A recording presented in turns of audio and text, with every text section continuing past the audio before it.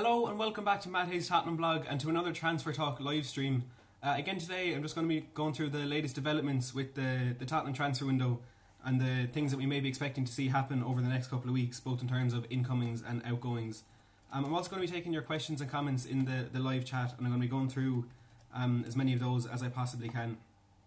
For the people watching on the live stream replay, there's going to be a couple of links down in the description. First of all, there's one for a Facebook group that I'm running. If you want to go over there and join that, do feel free. I'm also going to be doing a Fantasy Football League this season for Tottenham fans, so the code will be down there. It's 8MTEKC, so go down, join that and share it out to your Spurs supporting friends and family. I'm also going to be doing a giveaway when I reach 1,000 subscribers, so I'm about 80 away from that at the moment. I'm hoping to get there before the end of this week, so hopefully I can give out that jersey before the season starts. So the topics I'm going to kind of be touching on today, I'm going to talk about the latest news of Paulo Dybala that broke late last night. I'm also going to talk about what that kind of means for our situations with Christian Eriksen and Giovani Lo Celso, and I'm also going to mention the likes of Toby Alderweireld, Ryan Sessegnon, Kieran Trippier, and a few other rumours that I don't think have much substance to them, such as like David Neres and Gareth Bale. So I'm waiting for a few more viewers to come in here. Just going to remind you, this is a Transfer Talk live stream. I'm going to be taking your questions and comments in the live chat, and I'm going to get through as many of those as I possibly can. So as I said, in order to give away that jersey, I'm hoping to get to about 1,000 subscribers. So if you want to share out my videos and stuff like that to people who are interested in Tottenham transfer news, please feel free to do that. We can get to 1,000 subscribers as soon as possible and hopefully get that jersey given out before the start of the season. So a few people coming in here to the chat. We have Lucy H Vids, Morris, and It's Your Guy 101. So we're going to get started, I suppose, with the big news that we heard yesterday, and that's Paulo Dybala. If you saw my video this morning, you know that according to Sky in Italy, Paulo Dybala has said that he does want to stay at Juventus this season. It's a bit of a blow to our transfer targets, our transfer hopes, because when that news broke last Wednesday or Thursday that Dybala was a target for Tottenham and that we were in initial talks with Juventus over signing the player, well, we did feel it was a bit realistic. It was something we're getting really excited about. He's probably one of the best players in Europe in terms of ability. He hasn't quite shown that form in the last couple of in the last year or so, because he's kind of been overshadowed by the likes of Ronaldo and Mario Mandzukic. So it was something we were getting excited about. It was a possibility that he would leave Juventus. The first we kind of heard about his thoughts on this was that he came back after the Copa America and he spoke to Maurizio Sarri and said, look, he wanted to move on, try and get a bit more game time somewhere else, and that really got our hopes up. That was quickly kind of crushed when we heard from Sky Sports that Juventus were interested in signing Romelu Lukaku from Manchester United. They were willing to offer Paulo Dybala and a player plus cash deal to get him to Juventus. And then when that came out, we kind of thought, you know, that was the end of that. Dybala would be more interested in joining Manchester United. We kind of gave up on it then. After that, we heard Dybala had snubbed United. This was something we weren't really expecting, and it never really came from any reliable sources, but because there was just so many places saying it, we did kind of, well, personally I did kind of feel that might have been the truth, and maybe this was going to be a transfer that the club could actually pull off. But at the moment it's looking like that won't happen. Paulo Dybala wants to stay at Juventus for the upcoming season, and while it's a big blow, I don't think it's a massive one, because he wasn't someone that we were realistically going to be signing. You know, we thought Giovani Lo Celso would be a more realistic and maybe a better target in there, because he'd be a lot cheaper, and he's someone who does want to come and join Tottenham, and he's I think a primary target that Mauricio Pochettino has identified. So maybe it would be better if we do get Giovani Lo Celso in. Now I see Carl asking here, Matt, any idea of when Lo Celso is coming to London? I haven't heard anything about when he will be in London, but I do feel it will be very, very soon. There's been no real progression in that deal over the last couple of weeks, but it does feel like it's only a matter of time before he joins. There are some sources claiming that he could be joining as soon as this Tuesday. So if it is going to be done over the next 48 or so hours, it's going to be really exciting, and I think ideally Pochettino would want him in for that game against Inter Milan on the 4th of August, maybe, back at the Tottenham Hotspur Stadium. Now Morris asking where would Lo Celso fit in position wise, and I don't think in that, mainly that trio we play behind the striker, I don't think it's going to be a case where there's three players that are prioritised in there. I think it's going to be massive rotation game after game, because we'll have so much depth in there. They have the likes of Lo Celso, Eriksen, Ali, Son, Lucas, Lamela. So there's a lot of players who can play in that position, and even Sissoko could be pushing on further this season with the signing of Ndombele.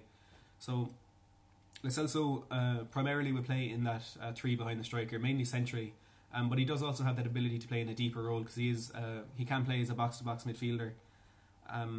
So he'll fit really well into the squad, and I think because of his Argentinian nationality and all that stuff, and the way he's played with PSG, there is a lot of links there with Mauricio Pochettino, and they both seem to want to work with each other, and it looks like that deal will get over the line sooner rather than later. The latest news about the fee that we're going to be paying is about £50 million, which I think for a player of his quality, and because of what Betis were looking for earlier in the window, I think it's an absolute steal, and we should be overjoyed to get a player of his quality for that amount of money.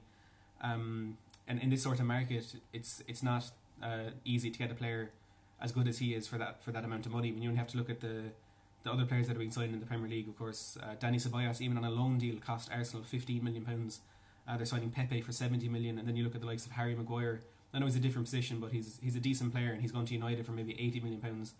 So in this inflated market, it's looking like a really good deal for us, and one that will be completed. Ishak is saying here, there's only 10 days left though, and Scott Parker has said he wants to keep Sessegnon. I know these are comments that Scott Parker made, I think, after a pre-season game that Fulham had yesterday, and he said, I don't think he said that he thinks Sessegnon will stay at Fulham. From his comments, I kind of gathered Sessegnon, I think, is injured at the moment. So what Scott Parker said is he believes he will return to the pre-season training, and he will go back into training with Fulham. But I don't know if he feels that Sessegnon will be there at the start of the season. Now, the deal with Sessegnon is apparently going to be £20 million plus Josh Onuma and George Kevin Nkudu. Onuma was actually at that game yesterday that Fulham played pre-season, and it's believed that his involvement in that deal is no problem, and he's happy to go to Fulham. But it seems that George Kevin Nkudu is actually the one holding that deal up. He doesn't want to drop down to the Championship, and he'd prefer a move to a European top division club I'm not sure, for pretty obvious reasons. So with Sessegnon, I do think that's another one that's going to get over the line sooner rather than later. £20 million plus two players for him may be a bit excessive because he's not a player who showed a lot of quality last year, and I've spoken about this a lot. There were a lot of factors that would have hindered his performances last season. Like Fulham spent over £100 million in the transfer window and completely changed the face of that team. So in terms of chemistry with his teammates and sort of that team gelling together, it never quite happened. And Sessegnon was playing in a load of different positions. He was playing as a left back, as a left wing or right wing. So there was never any consistency in there, and he would have struggled with that a lot. And also they had three managers throughout the season. It started with Slavisa Jokanovic, had Claudio Ranieri in the middle, and then the end of the season with Scott Parker. So you can understand why Sessegnon struggled to get that form last season. But when he was in a team that was playing well, that was a team that really gelled together well in the Championship season with Fulham when they won the playoffs, he was without a doubt one of their best players. And even playing in left back, he showed a lot of attacking capabilities, and he caused a lot of problems for teams. I think there was one game there, I forget who it was against, but he played as a left back and he scored a hat-trick. So that kind of tells you all you need to know about him as a player. He's 19 years of age at the moment. So as I've been saying, I don't think he will go straight into the first team as a starting player. Of course, at the moment it looks like we will have Danny Rose and Ben Davies at the team come the start of the season. When Rose was left out of the pre-season squad, according to Pochettino, it was according to the club, it was to let him pursue a move away. But Pochettino was then speaking about it while he was in Asia, and he said if when he returns to London, Danny Rose is still there, as far as he's concerned, he will be part of the plans for the upcoming season. There's been nothing really materialised in terms of a move away for Danny Rose. The only team that was interested there for a while was PSG, but that seems to have fallen away to nothing pretty quickly. Aaron McDonough saying, do you think Rose will stay? I think he will at this stage, to be honest, because he's a player who certainly loves the club, and the club, definitely the fans 100% love him back. And there's been a few sort of iffy moments with a few interviews he's done where he's made some comments about the club that didn't go down very well, but he's a player who, at the end of the day, when he goes out onto the pitch, he gives 100%, and that usually comes back in terms of quality and stuff like that. So he's a player that we definitely love, and I think because he's still at the club now with so little time left in the window, I do think he'll be staying. And that kind of begs the question, where will Sessegnon fit into this team? Because with Rose staying, you I suppose assume that he is going to be our main left back in the upcoming season, and Ben Davies now having signed that new 5-year contract. With Sessegnon coming in, I've said a lot with him, if he was going to be our starting left back, his diversity in terms of where he can play would be a big benefit to us. But with the way this is shaping up, I actually think maybe that could work out better for him, because with the depth that we have in our squad, or that we should have in our squad going into the next season, I think it'll be beneficial for him that if he's not going to be starting in that left back position, he can also play in more advanced roles and he can also play on the right. So I think for him getting into our squad, that could be the key for him, because I don't think there's going to be any position that we can identify where he would be a starting player, because there's certainly no position that he can play where he's our best player, purely because of the quality we have in our squad. But I think getting him into those different positions and going forward, I think he could be a really exciting player to have at the club. And I've also spoken about that transfer fee, and then when you look at what Arsenal are potentially paying for Kieran Tierney. So at the moment, as I said, it's £20 million plus Onana and George Kevin Nkudu that we're apparently going to be paying for him. Now Arsenal are confident of agreeing a deal with Celtic to sign Kieran Tierney for £25 million. And looking at that and looking at the quality of two players, I think it is a bit disappointing that we haven't even tried to do something with Kieran Tierney, because he's a player, as I said, who is better than Sessegnon. And for when you kind of look at the valuation of Onana and Nkudu, it's not much off half the price that we'd be paying for Sessegnon. So I do think it's a bit disappointing we haven't even gone in for a Kieran Tierney. But having said that, Sessegnon will be a good player to get into the squad, and as I said, I believe that will be completed sooner rather than later. Evan O'Driscoll saying Juve interested in Rose, include him in the Dybala deal. This is something that was touched on by a lot of news outlets over the last couple of days. Juventus are apparently keen on Danny Rose. They value him at about £25 million.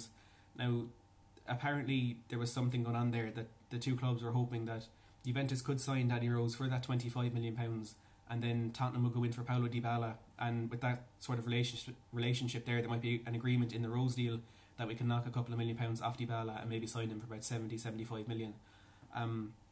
But now with these comments that Dybala has made that he does wish to stay at Juventus for the upcoming season to fight for his place, I do think any deal, including Rose or Eriksen, or a pure cash deal to sign Dybala from Juventus is highly unlikely at this time.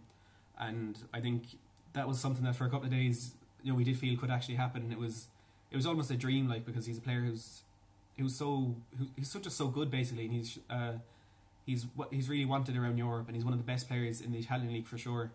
But it looks like that one has quickly kind of brought us back down to earth now, and he will be staying at Juventus for the upcoming season.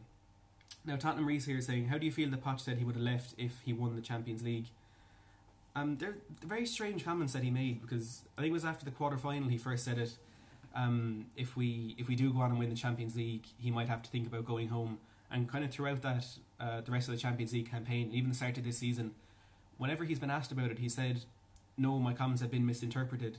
Then he's kind of gone on to say the same thing. So I don't know if there's something that's kind of been lost in translation. And obviously his English isn't the strongest, but you can kind of understand where he's coming from, because if he has come into this squad, like at the end of the day, the team he inherited was an Andre Villas-Boas team that had very little quality in it and was at best a Europa League team. And he's taken that, and with the Daniel Levy budget, he's turned it into Champions League finalists.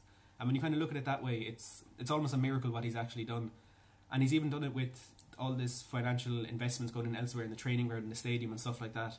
So you really have to commend him on what he's done and understand that from his point of view, if he, in this 5 years with the project that he had at Tottenham, if he could go on and win the Champions League with that, in his mind, he would be wondering what he could do if he went to a team that had a lot of financial investment, such as Real Madrid or Manchester United. And you have to understand that he would be interested in something like that. If he could do that at Tottenham, what could he do elsewhere? So you can understand the comments that he made, but I think at the end of the day, he is invested in this project at Tottenham, and I do think it'll be a long time before we actually see him leave the club. But they were not worrying comments, but as I said before, something we kind of need to keep an eye on, because he has always made it clear that whenever he's been asked about that sort of thing, he said in this moment he does see that he could spend his career at Tottenham, but he never knows when his mind might change, and tomorrow he could feel like he needs to try something new and he needs to move on. But while I do think it is something that we do need to keep an eye on, at the moment I'm not worried about him leaving the club, especially when you look at, according to the reports, the financial investment that Levy's putting into the squad this summer, and even the comments Levy himself made when he said where he's invested in the club now. He's gone for the training facilities, he's done the training, or he's done the stadium, so the only place really left for him to invest is in the squad, and it's looking like that is going to be happening this summer with the signings we've already made and the few that are close to going over the line. Spurs 13 saying Football.London has said the Gareth Bale to China deal is off and we are interested. I haven't actually seen that article yet. I know this is news that only broke in the last hour or so. I first saw it on Sky Sports. They said that Bale's move to join Jiangsu Suning in the Chinese Super League is off. His representatives were in talks with the club over the last couple of days, and he was expected to sign a £1 million a week deal with Jiangsu Suning. So I suppose when that first broke, you never really think a player would turn something like that down, so it did feel like that was a done deal and he will be joining them. But today we've now heard that he won't be doing that, and he will be staying. At the moment, it looks like he will be staying at Real Madrid for the upcoming season. That was Marca who said that he would be staying.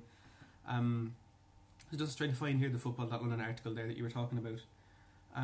I don't think he's someone that the club would have maybe as a prime transfer target.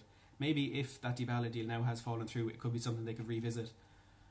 But I feel like financially he's not a fit for the club at all. And in terms of that philosophy and stuff that Pochettino has, I don't think he's a player because he has that ego, and he's not as much of a team player as you might expect him to be because of what he's shown at Real Madrid over the last couple of years and some of the comments he's made.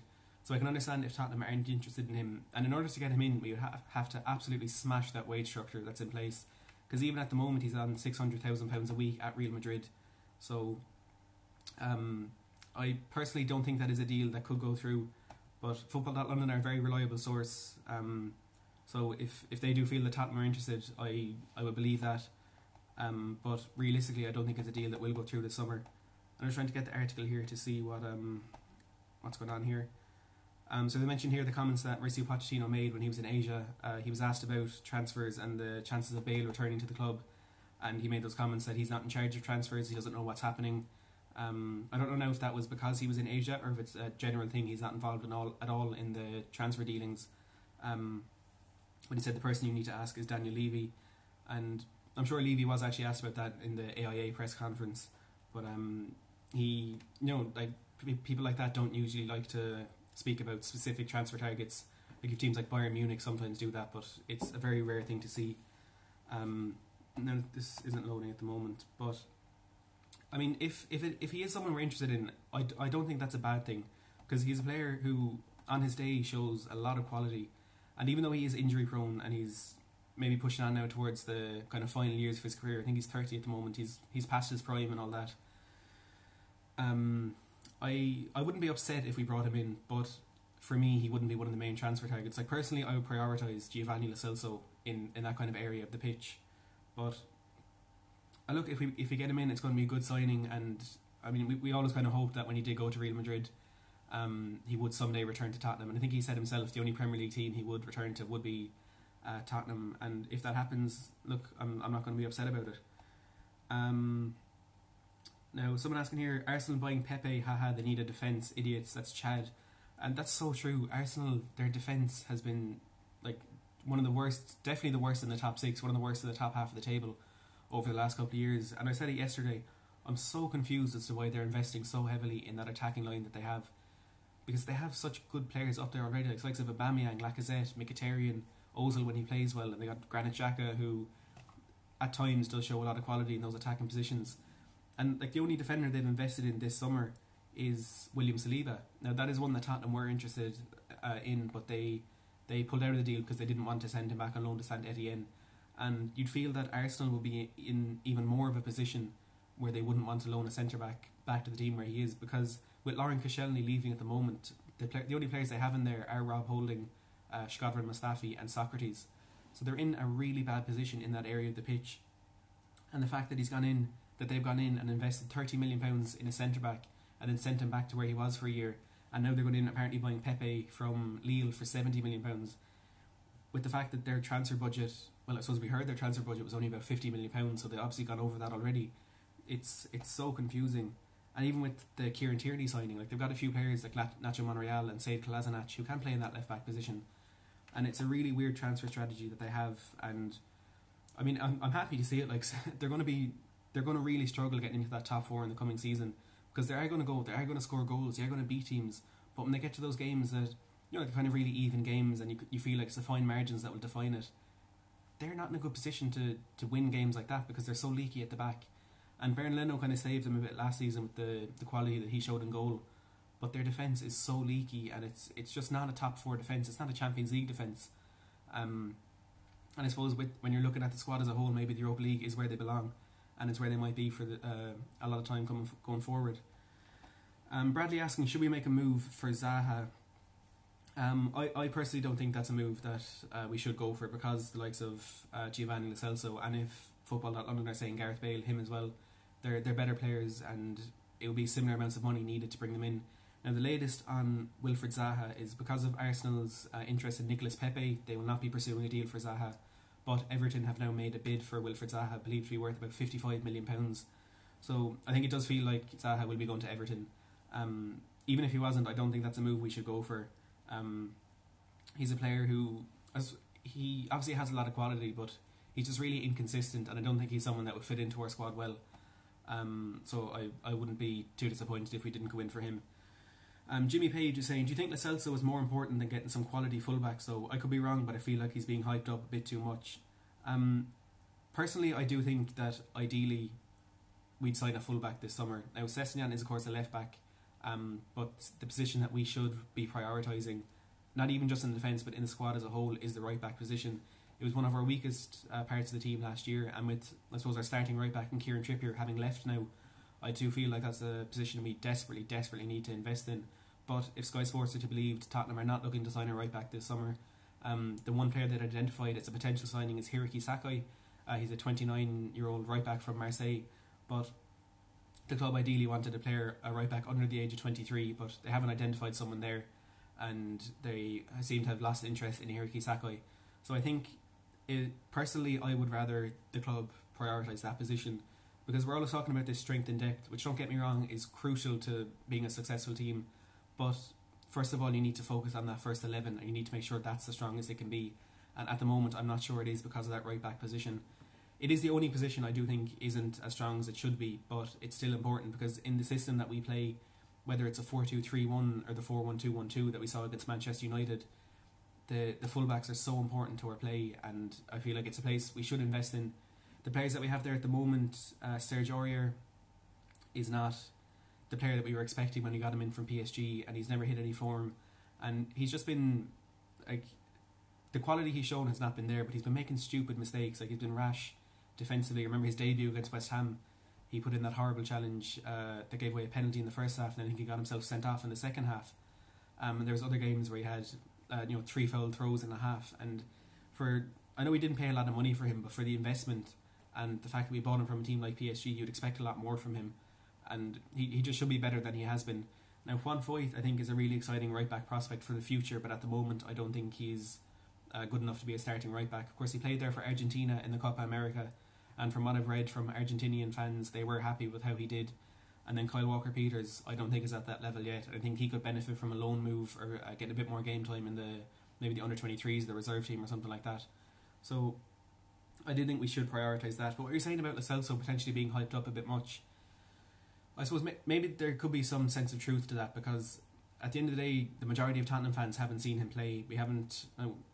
The majority of us don't watch the likes of the French League or the Spanish League or the Europa League where he played last year.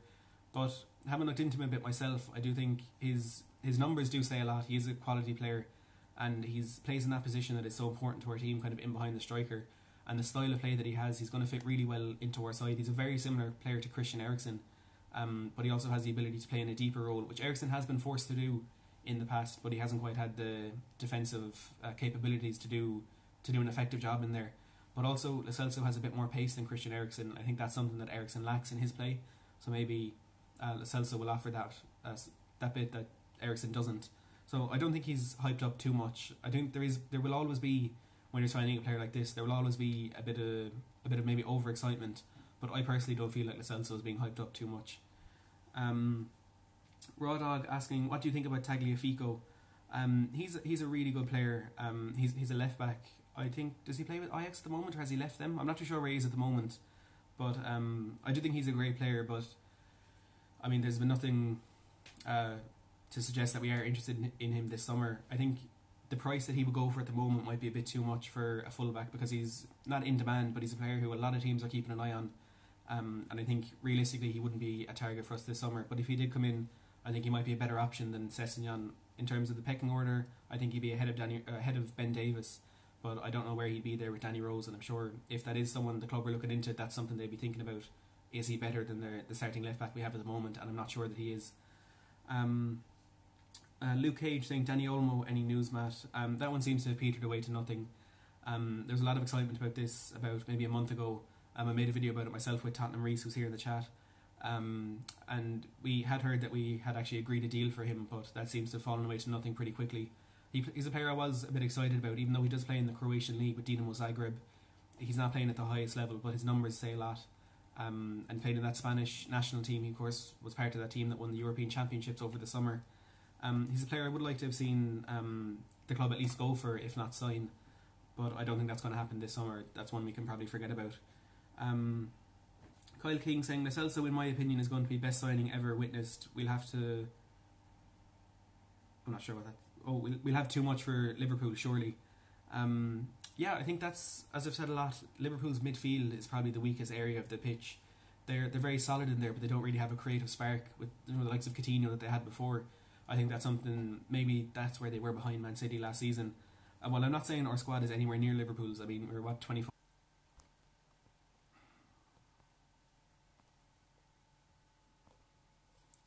What would you consider a very good transfer window? I think getting the Lo Celso and Sessegnon deals over the line with who we've already signed in Ndombele and Jack Clark, and then keeping a hold of Alderweireld and Eriksen, for me, would be the perfect window. And I know maybe we'd rather get players like Paulo Dybala in, but in terms of realistic expectations and I suppose just getting things done as quickly as we possibly can, signing Lo Celso and Sessegnon and keeping Alderweireld and Eriksen on top of what already has happened, and maybe getting rid of a bit of that dead wood like Onaman and Kudu, who could be part of that Sessegnon deal, and maybe a few more players in there, maybe getting rid of one of our holding midfielders that wouldn't be getting as much game time like Eric Dyer or Victor Wanyama. I think personally I would see that as a good window, but I mean anything can happen in the last 10 days that we have here, because Tottenham like to do a lot of business late on, and with the European windows like the Spanish, French, German and Italian windows, they're staying open till I think the 2nd of September. So for almost a month after our window was closed, we could still see departures, which I think is a really stupid thing that was done on the Premier League's part, because when they made that window close before the start of the season, the thinking was, when the Premier League managers voted on it, what they want when they start the season is a squad that they know they're going to have. They don't want, for the first 4 or 5 games, they don't want this all the rumours and all the speculation around the players. What they want is a squad that they know they're going to have until the 1st of January at the latest. So I think if this was a thing that was going to happen, I think it is a good idea having that transfer window finishing before the season starts for a number of reasons, but specifically that one. But if it's going to happen, I don't think it was a job that the FA should have done. I think it was more something UEFA should have done, because at the moment it's like, I know there are 19 less teams that an English club could sell to, but there are some of the biggest teams in the world that could still buy their players, and after we can no longer invest in players. So I think it's a really stupid thing that has been done. But look, we have to... I was trying to improve the connection here. We have to look at... I suppose we're not selling the best players in our squad. We're not selling the likes of Kane, Ali, Eriksen, Harry Winks, Son and Lucas, especially Lloris. We're not selling those best players in our team. We're selling the ones that are not... They're not adding much to our squad, like Trippier, like Janssen. So I think for us, even last season when we didn't sign any players, it wasn't as bad a window as some people were thinking, because we held on to those players that we had. And I think that's something very important to look at from a Tottenham point of view, because we're known as a selling club. I think holding on to our players is could be considered a good window for us.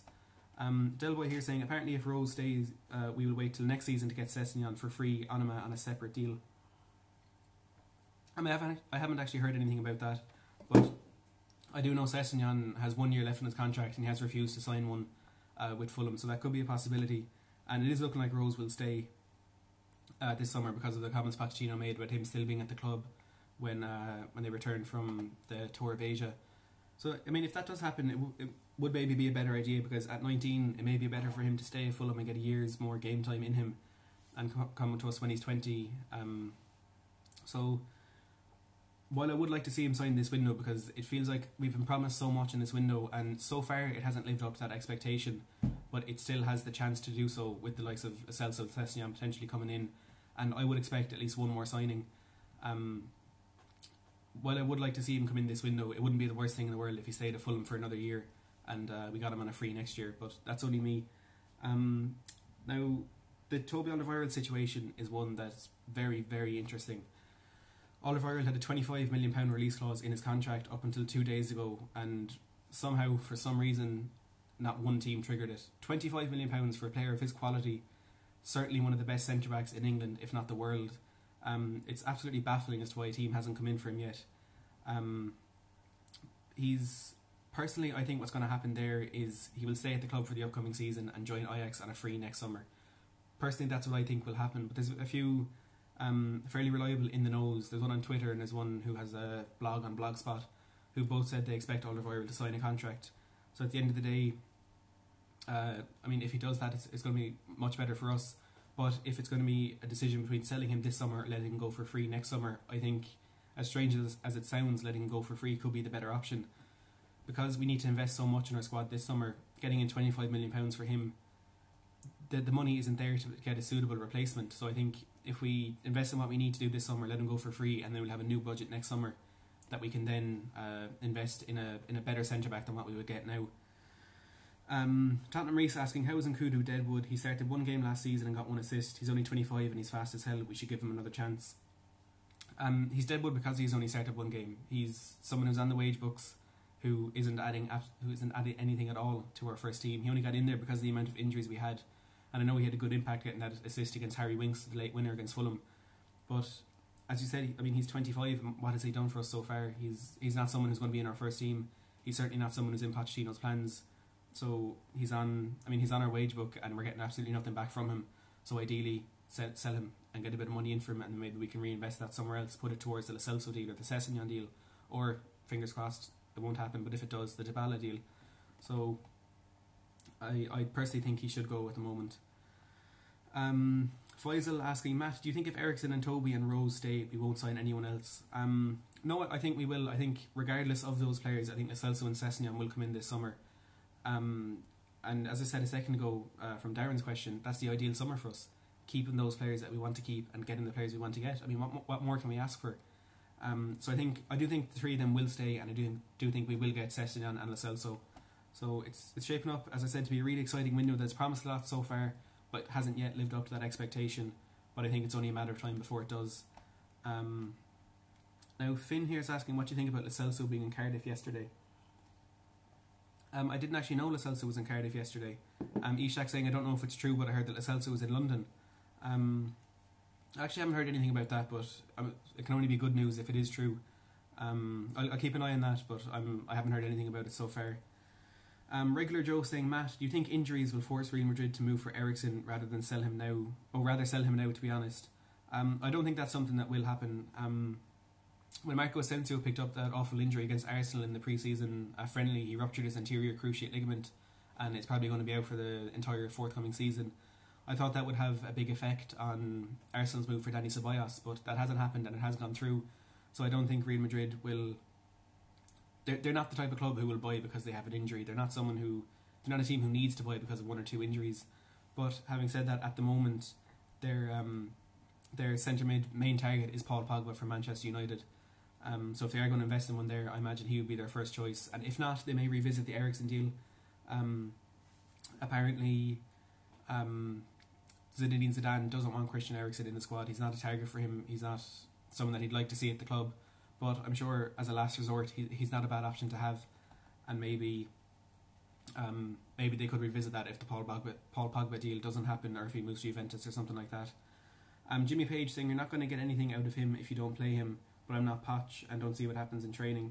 I don't know if that's about Eriksen now or Nkudu. But that's a good point to make. Like, all we ever see is the 90 minutes that the players give on the pitch. We don't see what happens behind the scenes.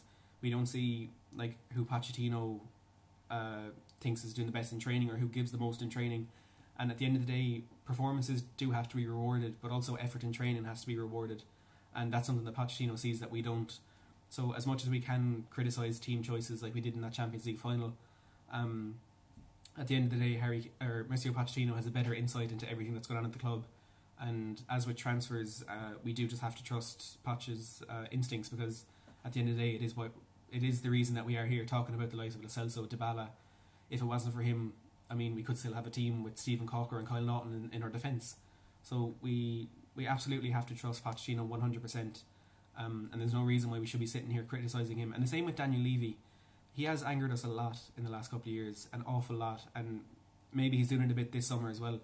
But at the end of the day, it's his business knowledge and experience and stuff that has gotten us now to a position where we have some of the best training facilities in Europe, where we have one of the best stadiums in Europe that is attracting players like Tanguy and Dembele. And as much as we like to complain about Daniel Levy, he's the one who saw Mauricio Pochettino as a manager at Southampton and thought he's something that could do something for us at Tottenham. So as much as we do like to criticise them, at the end of the day, they are the sole people that we have to thank for the position that we're in at the moment, talking about these transfers, talking about being the best team in North London, being a team who are consistently in the Champions League, having just lost the Champions League final. So as much as we like to criticise them, we 100% have to trust them and just believe that they know what is best for the club, because their track record shows that they do. Thomas asking, what's your prediction for when we get Lo Celso? As I said, I think he's going to be there's not going to be anyone in that sort of area of the pitch that's going to be absolutely our first player down in the team sheet, game in, game out. There's going to be a lot of rotation in there, and it's something that Pochettino certainly identified last season as a problem, and rightly so, because we had so many players that were being relied on at the weekend and then playing midweek for weeks on end, and it culminated in a lot of injuries and form dropping and all that stuff. So I think there's going to be a lot of rotation in those areas with Lo Celso, Eriksen, Ali, Son, Lucas, Lamela. But I think Lo Celso will get a lot of game time, as I suppose they all will, because of the sheer volume of games that we will be playing with the Champions League and the domestic cups as well. Bradley saying, Matt, what do you think of Trippier's comments about things happening behind the scenes and he just had to leave Spurs because of that?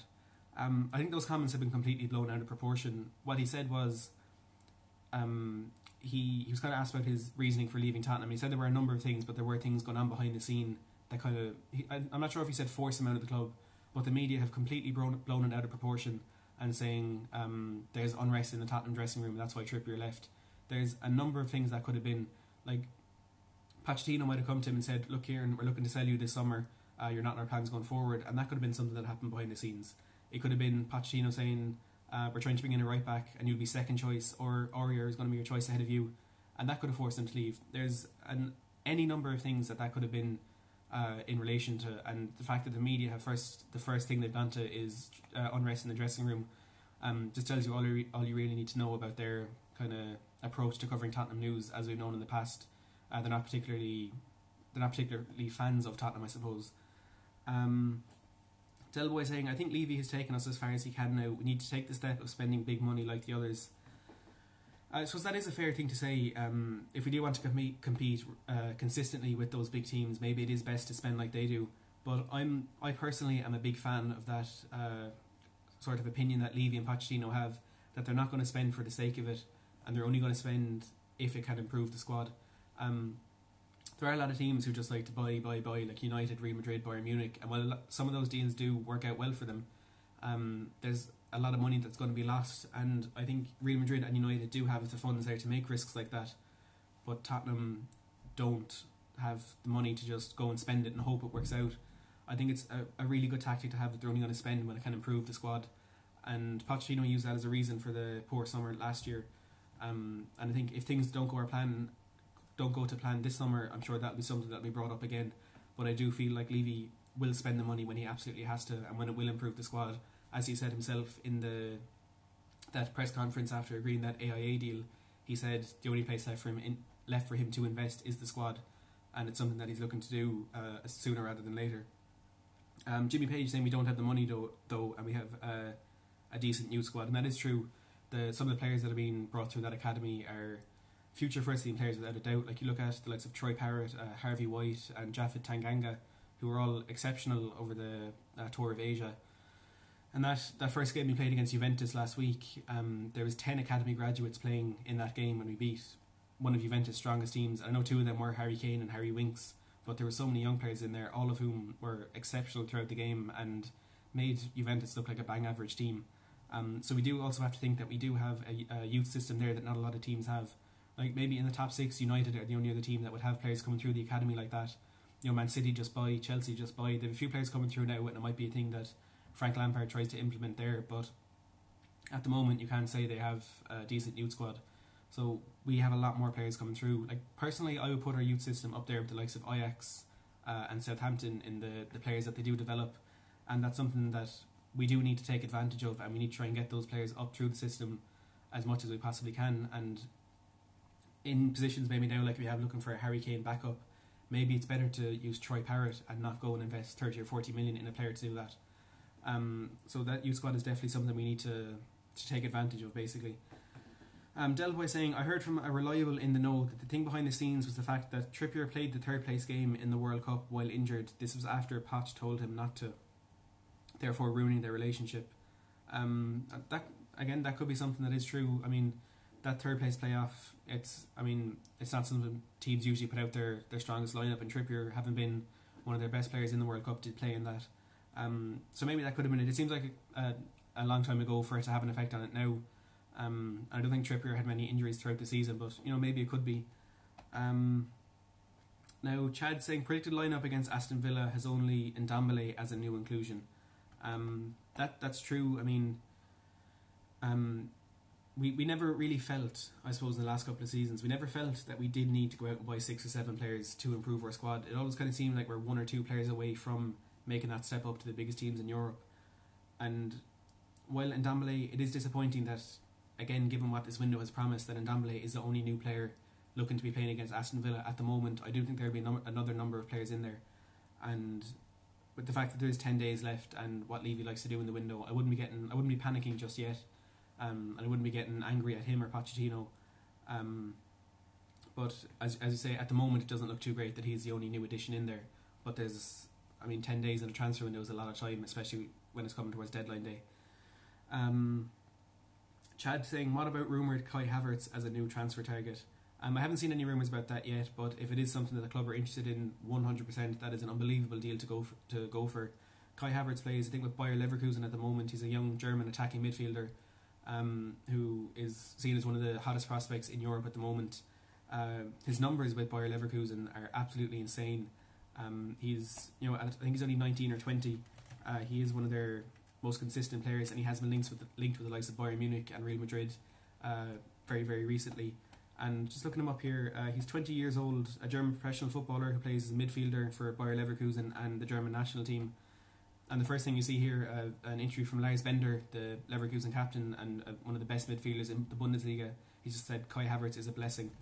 Now, in an article here from Inside Football about Kai Havertz being an Arsenal and Tottenham target and what he has said about it. Bayer Leverkusen, it's about Kevin Volland, a striker for Leverkusen. He's heaped praise on Kai Havertz, who has been linked with Arsenal and Tottenham over the past window, and has admitted it is inevitable that he will eventually leave Bayer Leverkusen. The 20-year-old is widely regarded as one of the brightest prospects in Germany and enjoyed a spectacular campaign with Leverkusen last season. And here we go, as a midfielder playing in the Bundesliga, Havertz netted 20 goals in all competitions and chipped in with 7 assists for his teammates as he helped his team to Champions League next season. Now, what Volland has said about Havertz, for us as a team, Kai is outstanding. I've followed him since he came up from the youth system. He continues to develop at a top level. The increase in performance last season was emblematic of his footballing quality and personality. So coming from players like Lars Bender and Kevin Volland, they have so much hope for him as a player going forward, and do feel like it's inevitable that he will leave Bayer Leverkusen. This window, I don't think he is someone we will sign, but going forward, he could be a great transfer target to have if the moves for Lo Celso or Dybala don't go through. He's a really exciting prospect, and in my opinion, it is only a matter of time before he is seen as one of the best players in Europe, and he is playing for one of the top teams. Regular Joe saying, so we should buy players like United, Pogba, Sanchez, Fred, no thanks. No, that's not what I said. I said we shouldn't do that, because they're investing so heavily in players, because they do have the money. They're going in, and as you said, those players you mentioned, they're not players who've done well at the club. So I said we absolutely should not do that, and I do agree with Levy and Pochettino's outlook that they should only invest on players that they know are going to improve the squad. So I absolutely do not think Tottenham should try and replicate Man United's transfer strategy. Jimmy's Page saying, Ndombele seems like a great signing though, and it's just good to see a new record signing. The quality that he showed in the half that he played against, or the half an hour he played against Juventus, and the few glimpses we saw of it against United, he's definitely a really good signing. And as you said, it's great to see the club break a record transfer signing.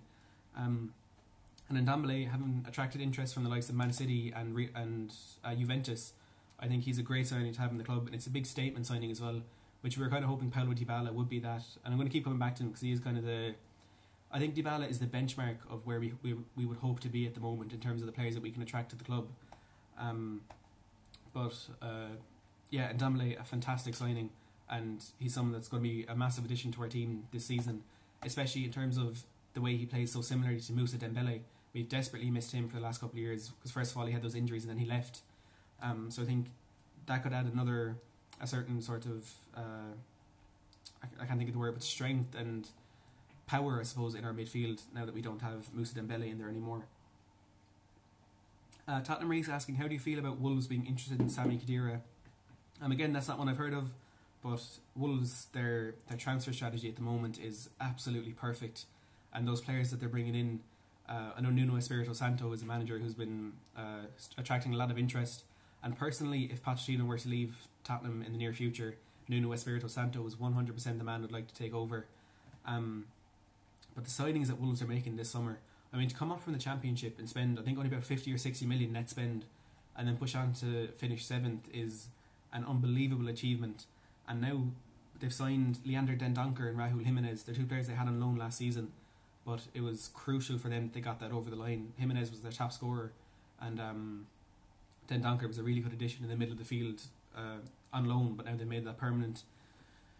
They've also signed Jesus Vallejo from Real Madrid. He's a centre-back who, again, he's kind of like Dani Ceballos. He's really close to breaking into that Real Madrid first team, but at the moment he's not there, and he wants to go and better himself really as a player, get a bit more game time, and then hope to make it into the Real Madrid team.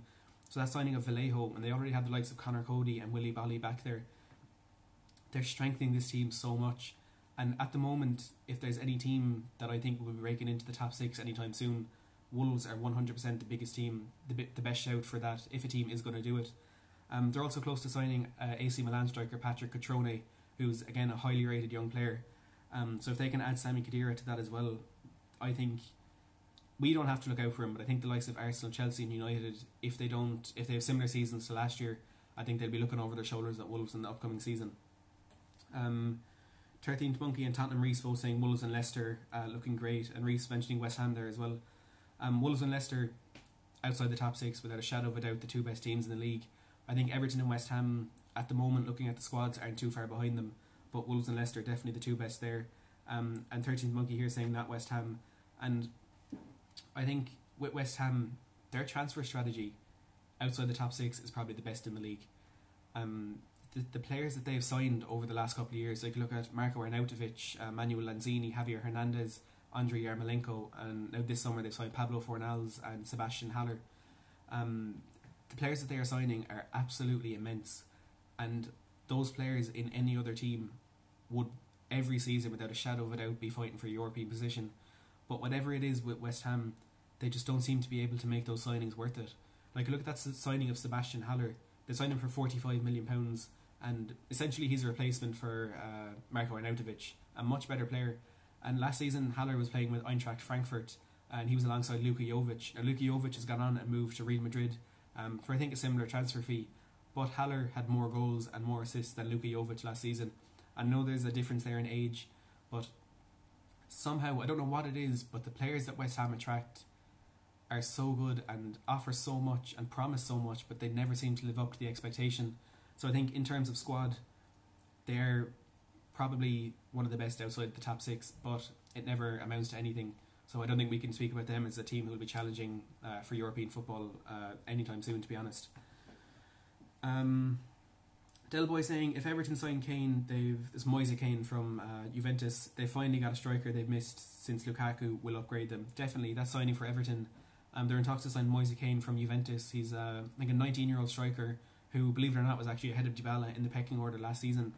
It's about £36 million that they're paying for him, but crucially there's a buyback clause in that contract. So Juventus, there'll be a certain transfer fee or whatever put in there that Juventus can buy him back whenever they want.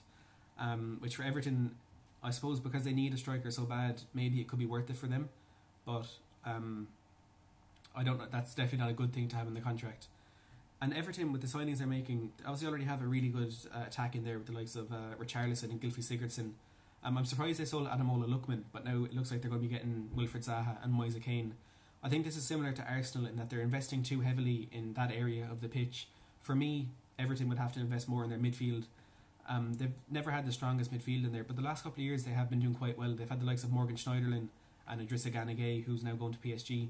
So I think they're going to struggle similarly in that position. They're investing too much in the attack and should probably buy a few more midfielders. But look, I'm sure they know better than me, I suppose, what's going to be going on there and what they need to do. But that's just my opinion. Now, Delboy saying, Kyle saying, hope Maguire stays at Leicester. It will ruin national team if he goes for United. I suppose that could be the case. I mean, going to United, he won't. It just seems to be with the players United sign, they don't have as much form and they don't seem to do as well as they do with the other teams. So it could affect the national team a lot. But I think Maguire is a great player, and he's going to be a good addition to United. I don't think he'll ever be a bad player to have in the national team. Jimmy Page saying there's talks about a trade for Lukaku for Dybala. Hope that's not going to happen. It doesn't look like it will, because Dybala does want to stay at Juventus for the upcoming season. That was something that kind of knocked our hopes for signing Dybala. But when Juventus said Sky Sports said Juventus were preparing an offer to United for Romelu Lukaku that would be Dybala plus cash. Now apparently Dybala, if he was going to leave Juventus, would prefer a move to Tottenham over Manchester United. I assume mainly because of the Champions League attraction. But I don't think that's going to happen. It does seem at the moment like Dybala will be a Juventus player at the start of next season. Let's try and get some more questions in here, or comments in here in the chat. Delboy saying Lukaku will go to Inter. He could go, and at the moment it looks like he will probably go there. There's someone made a great point in the live stream yesterday that for Lukaku at the moment he's second choice at United behind Rashford. If he goes to Juventus, he'd be second choice behind Ronaldo. But at Inter, he'd be the main striker, and Antonio Conte has made that very clear.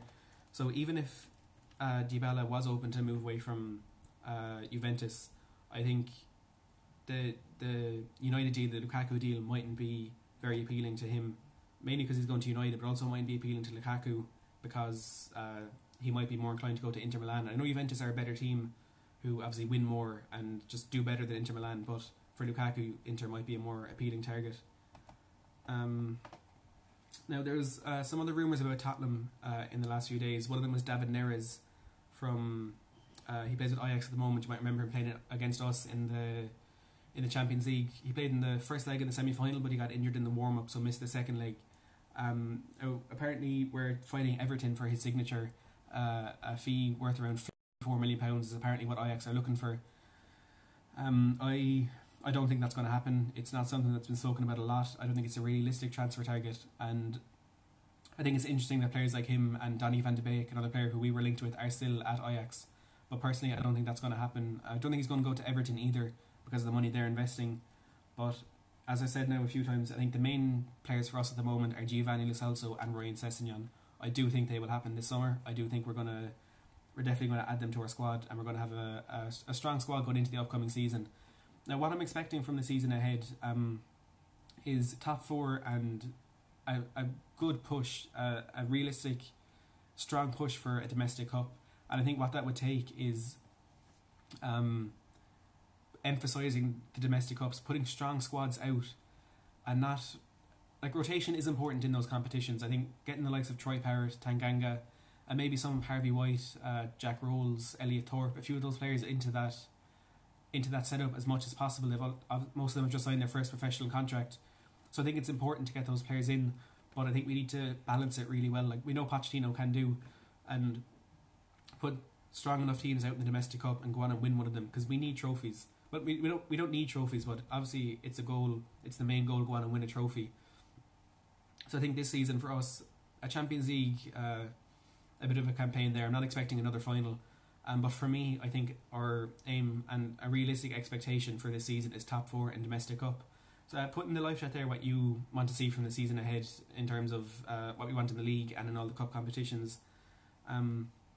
For me, in the league, I don't think it's realistic that we'll be challenging the likes of Liverpool or Manchester City, but I think we are ahead of United, Chelsea and Arsenal, so that we can solidify our place in that top four. Not easily, but with a relative bit of sort of confidence that we will do that, and then push on in the domestic cup. ideally the FA Cup, but I mean, I wouldn't especially be sad if we won the Carabao Cup. I mean, a trophy is a trophy.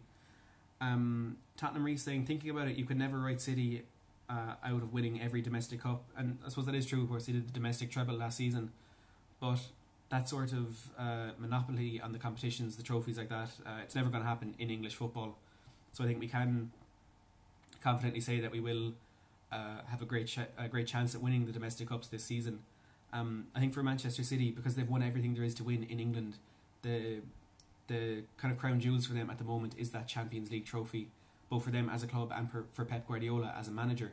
So I think we might have a great chance in the domestic cups this season, because I think City would put so much emphasis on retaining that Premier League title, but also going on and winning their first Champions League. So I think we can't rule them out of the domestic cups, but I don't think that will be their main priority this season. Delboy saying, if we win the Carabao Cup, people will still say we haven't won anything. I suppose they will, and I mean they have with that one we won in 2008. But at the end of the day, it is a trophy, and I mean we should aim to win it. We should aim to win as many trophies as possible. But those domestic cups at the moment are the most realistic. And if we win the Carabao Cup, sure, people are going to say that. But I mean, we want trophies. We want to fill up that trophy cabinet, and it's a trophy. I mean, we have to take what we can get. So, 13th Monkey saying, to dare is to do European and League double. Probably not. I'll be honest, probably not. But I don't think we're too far away from that if Pochettino stays at the club, because if he gets those signings in, and we're so close to that level where we will sign players like Dybala. So I think in the next 5-10 years, if Pochettino is still there, it's only a matter of time before we do make that massive jump, and we do have a season like that. Tottenham Reece saying, it was annoying, I was out with my mates yesterday and I said United was bad as a joke. Then they made fun of me for hours saying Tottenham are bad and we haven't won anything. They're United fans. And that seems to be the go-to thing with Tottenham, empty trophy cabinet. And I think it's a very, I want to say uneducated in terms of the football side of things. It's a very uneducated way to look at the team, because as Tottenham fans, 5 years ago, when Tim Sherwood was told his contract was going to be terminated at the end of the season, there were a few of us who, there's a lot of different opinions about that, but there were some of us who were a bit disappointed because he hadn't been given much chance, and he certainly hadn't been given the team that he wanted to make, and he hadn't been able to make any additions. And he was someone who, having been in the setup at the club, we kind of felt like he might have the inside knowledge to push us on further. And then he was let go, and we brought in this manager, this guy who was managing Southampton, who had never even spoken English in an interview. And sure, he brought them to their best ever finish, but we didn't know who he was, we didn't know what he offered to the team. So he came in then, and we had that first game against West Ham, looking at some of the players that started out there. If someone had told us in 5 years' time we'd be one of the best teams in England, we'd have Champions League for the last 4 years, we'd have a Champions League final defeat just behind us, obviously we prefer to win it, but we'd have a Champions League finalist. In the last couple of years, we've beaten the likes of Real Madrid, we've come close to knocking Juventus out, we've beaten Borussia Dortmund a number of times. We've gone to the Nou Camp and picked up a point in the Champions League. Anyone would have bitten your hand off for that as a Tottenham fan from the position that we were in. It looked like we were falling. It looked like we had maxed out at a Europa League team who will lose 4 or 5-0 to Liverpool and City, Arsenal and Chelsea every time we play them, and then we'll have those disappointing results against mid-table teams, because that's essentially what we were turning into. We were just a team who were just there. I mean, we were floating in around that top 4, but we never made it into it, bar those 1 or 2 seasons. So while we haven't won any trophies, the progression and the advancement that has gone on in Tottenham in the last 5 years, there's no team out there at the moment who can match that with the way Tottenham have done it. Like, sure, City have made that break into the top 4, but it's sheer financial investment that has done that for them. And like, you look at the teams who, say, throughout the Premier League era, maybe since 2000, who've been in and around that top 4. You look at the likes of Newcastle. I think they were in the top 4 once, and they finished 5th, 6th a number of times. They even go back into the 90s, you can say Leeds were there for a bit. Everton had one break into the top 4, but they've fallen away.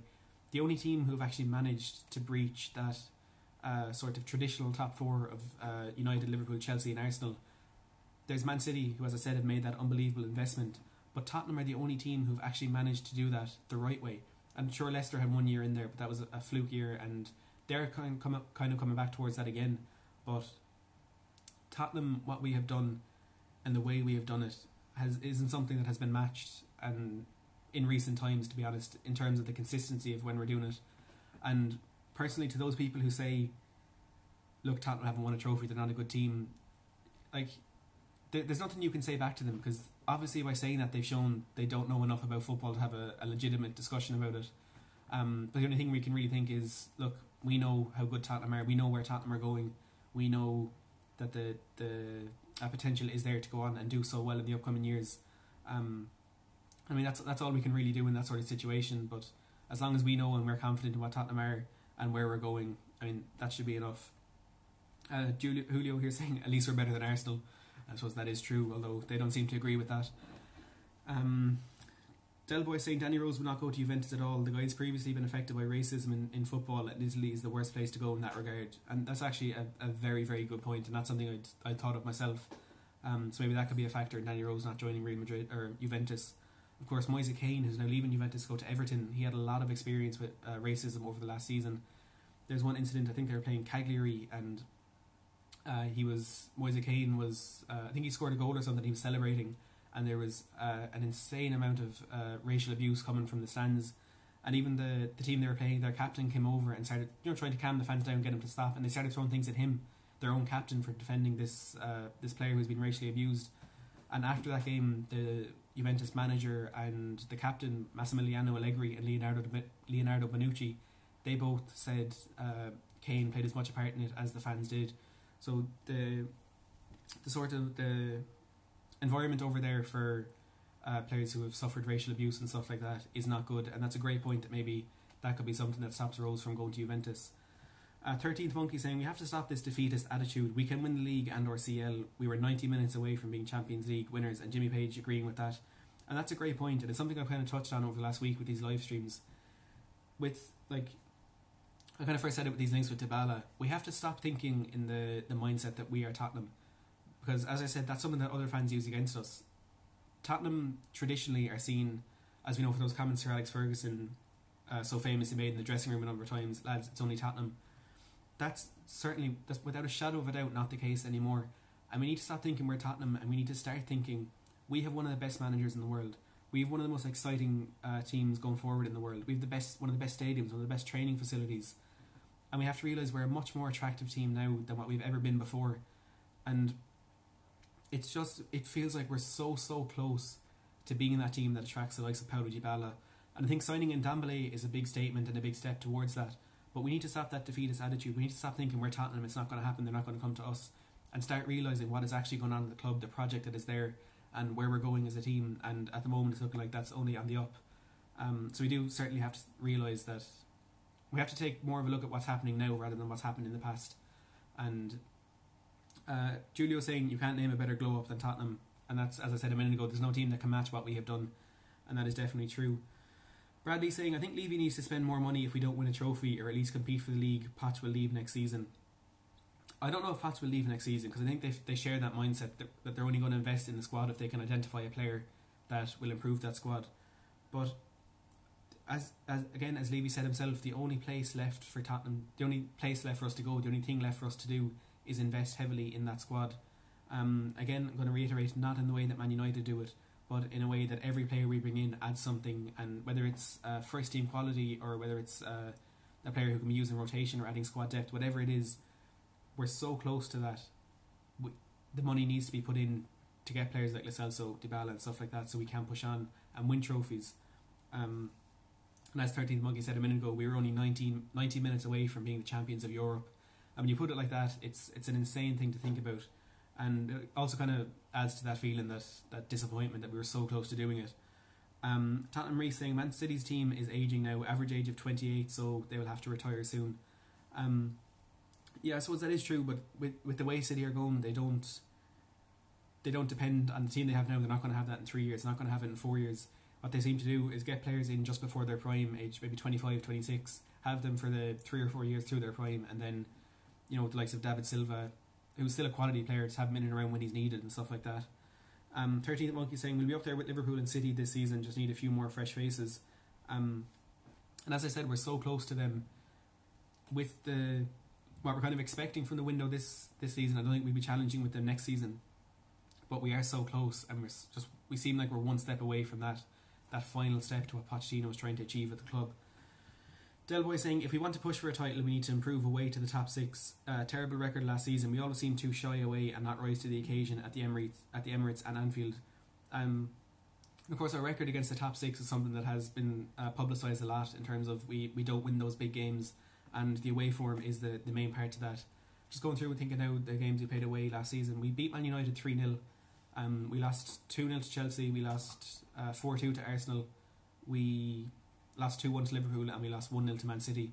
So, I mean, 3 points out of potential 15 in that just proves your point. Certainly that's a position we do, an area we do need to improve on. There has been a bit of advancement in that regard. I mean, going over, say, the last 3 or 4 seasons, we've won at Old Trafford, of course, this season. We've picked up a few points at Anfield. We've beaten City a few times. We've beaten Chelsea, of course, for the first time in 28 years. So, again, it does seem like we're making progression in that area, but you're 100% right in saying that's in terms of performances and results, that's the one area where we need to improve. We seem to have gotten rid of that, dropping silly points against the lower teams. And I know towards the end of last season it was something that we did, but it seems to be something that everyone was doing, apart from, of course, Liverpool and City. Now, Carlos saying, what's happening with Marcus Edwards? He had a decent loan spell in Holland last season. He seems to be a player that there was just too much hype around, and he struggled to live up to the expectation. That's something Pochettino has spoken about as well. He regrets calling him the mini Messi. And it looks like Marcus Edwards, he's not going to really make it at Tottenham, and personally I think it's only a matter of time before he leaves the club. Dennis Lee asking thoughts on Dani Alves to Spurs, just curious. I don't think that's something that's going to happen. As Regular Joe says, Dani Alves' wage is way too high. He's the most successful player in club history, and he, even though he is 36, he still offers a lot to a team, and he did well at PSG last year, but I don't think it's something that's realistic. I don't think it's something that will happen. Having said that though, if it did, I think he'd be a great addition to the squad. He's someone who sees his career going on another couple of years to bring Brazil to the next World Cup, but I don't think it's going to happen. Bradley saying, Matt, if all the squads remain how they are now, what is your predicted top 4? I suppose that means we're not going to sign a Celso and Sessegnon. If that does happen, I would say I still think City are going to win the league again. I think they just have that bit more than Liverpool, as I said, mainly in that midfield. I think City have the title. I suppose Liverpool second, because there's no team really at their level right now to compete there. In third, I would have to say Tottenham, because we were only 1 point behind Chelsea last year, and obviously they can't make any additions to their squad. But because now we brought in Ndombele and we've strengthened that midfield, even with one signing, it's strengthened so much. I'd have to say I think we would be in third.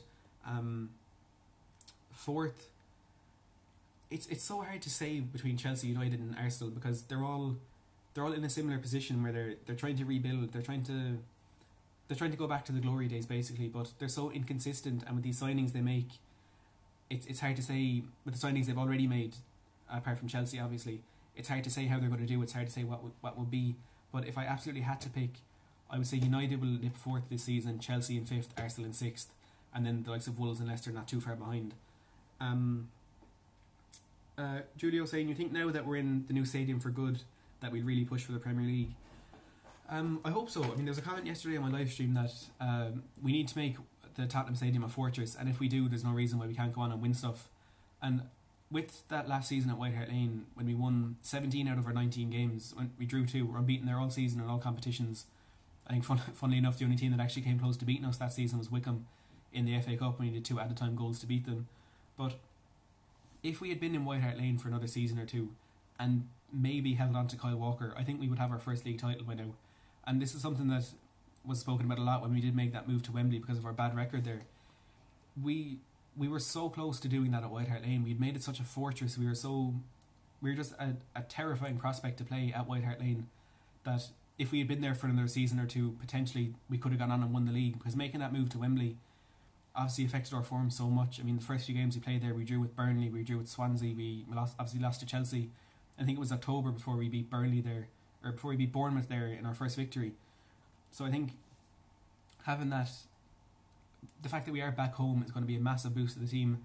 When we went there for the first time last season, we had those victories against Crystal Palace, we beat Man City, there's another couple of victories in there, Brighton as well was a big one. So you could see the boost it had in the squad when we did go back there last season. So I think being back in the new stadium is going to be play a massive part in where we go in the next couple of seasons. But I'll come back to it, signings are the most important, and adding a lot of depth to that squad. Joe 27 asking any more news on Lo Celso. There doesn't seem to be at the moment. It just seems to be as it has been for the last week or two. He could sign at any moment. The latest news regarding how much we're going to pay for him is about £50 million. There's a clause in his contract that is forcing Real Betis to drop their price, that if they reject an offer worth more than double what they signed him for, they'd have to increase his wages, and they don't seem to be in a financial position to do that now, having signed someone like Nabil Fekir and having missed out on European football. And they signed him from PSG in April for about £21.7 million. So I suppose, taking into account any potential add-ons in that deal, an offer about £45-50 million could be what it takes to bring him to Tottenham. I know there's some people saying earlier in this stream, according to his Instagram story, he is in the United Kingdom, he was in Cardiff, and some people saying he was in London. I'm not sure how true that is, but I do feel like it's a deal that will be done. It's only a matter of time with that one.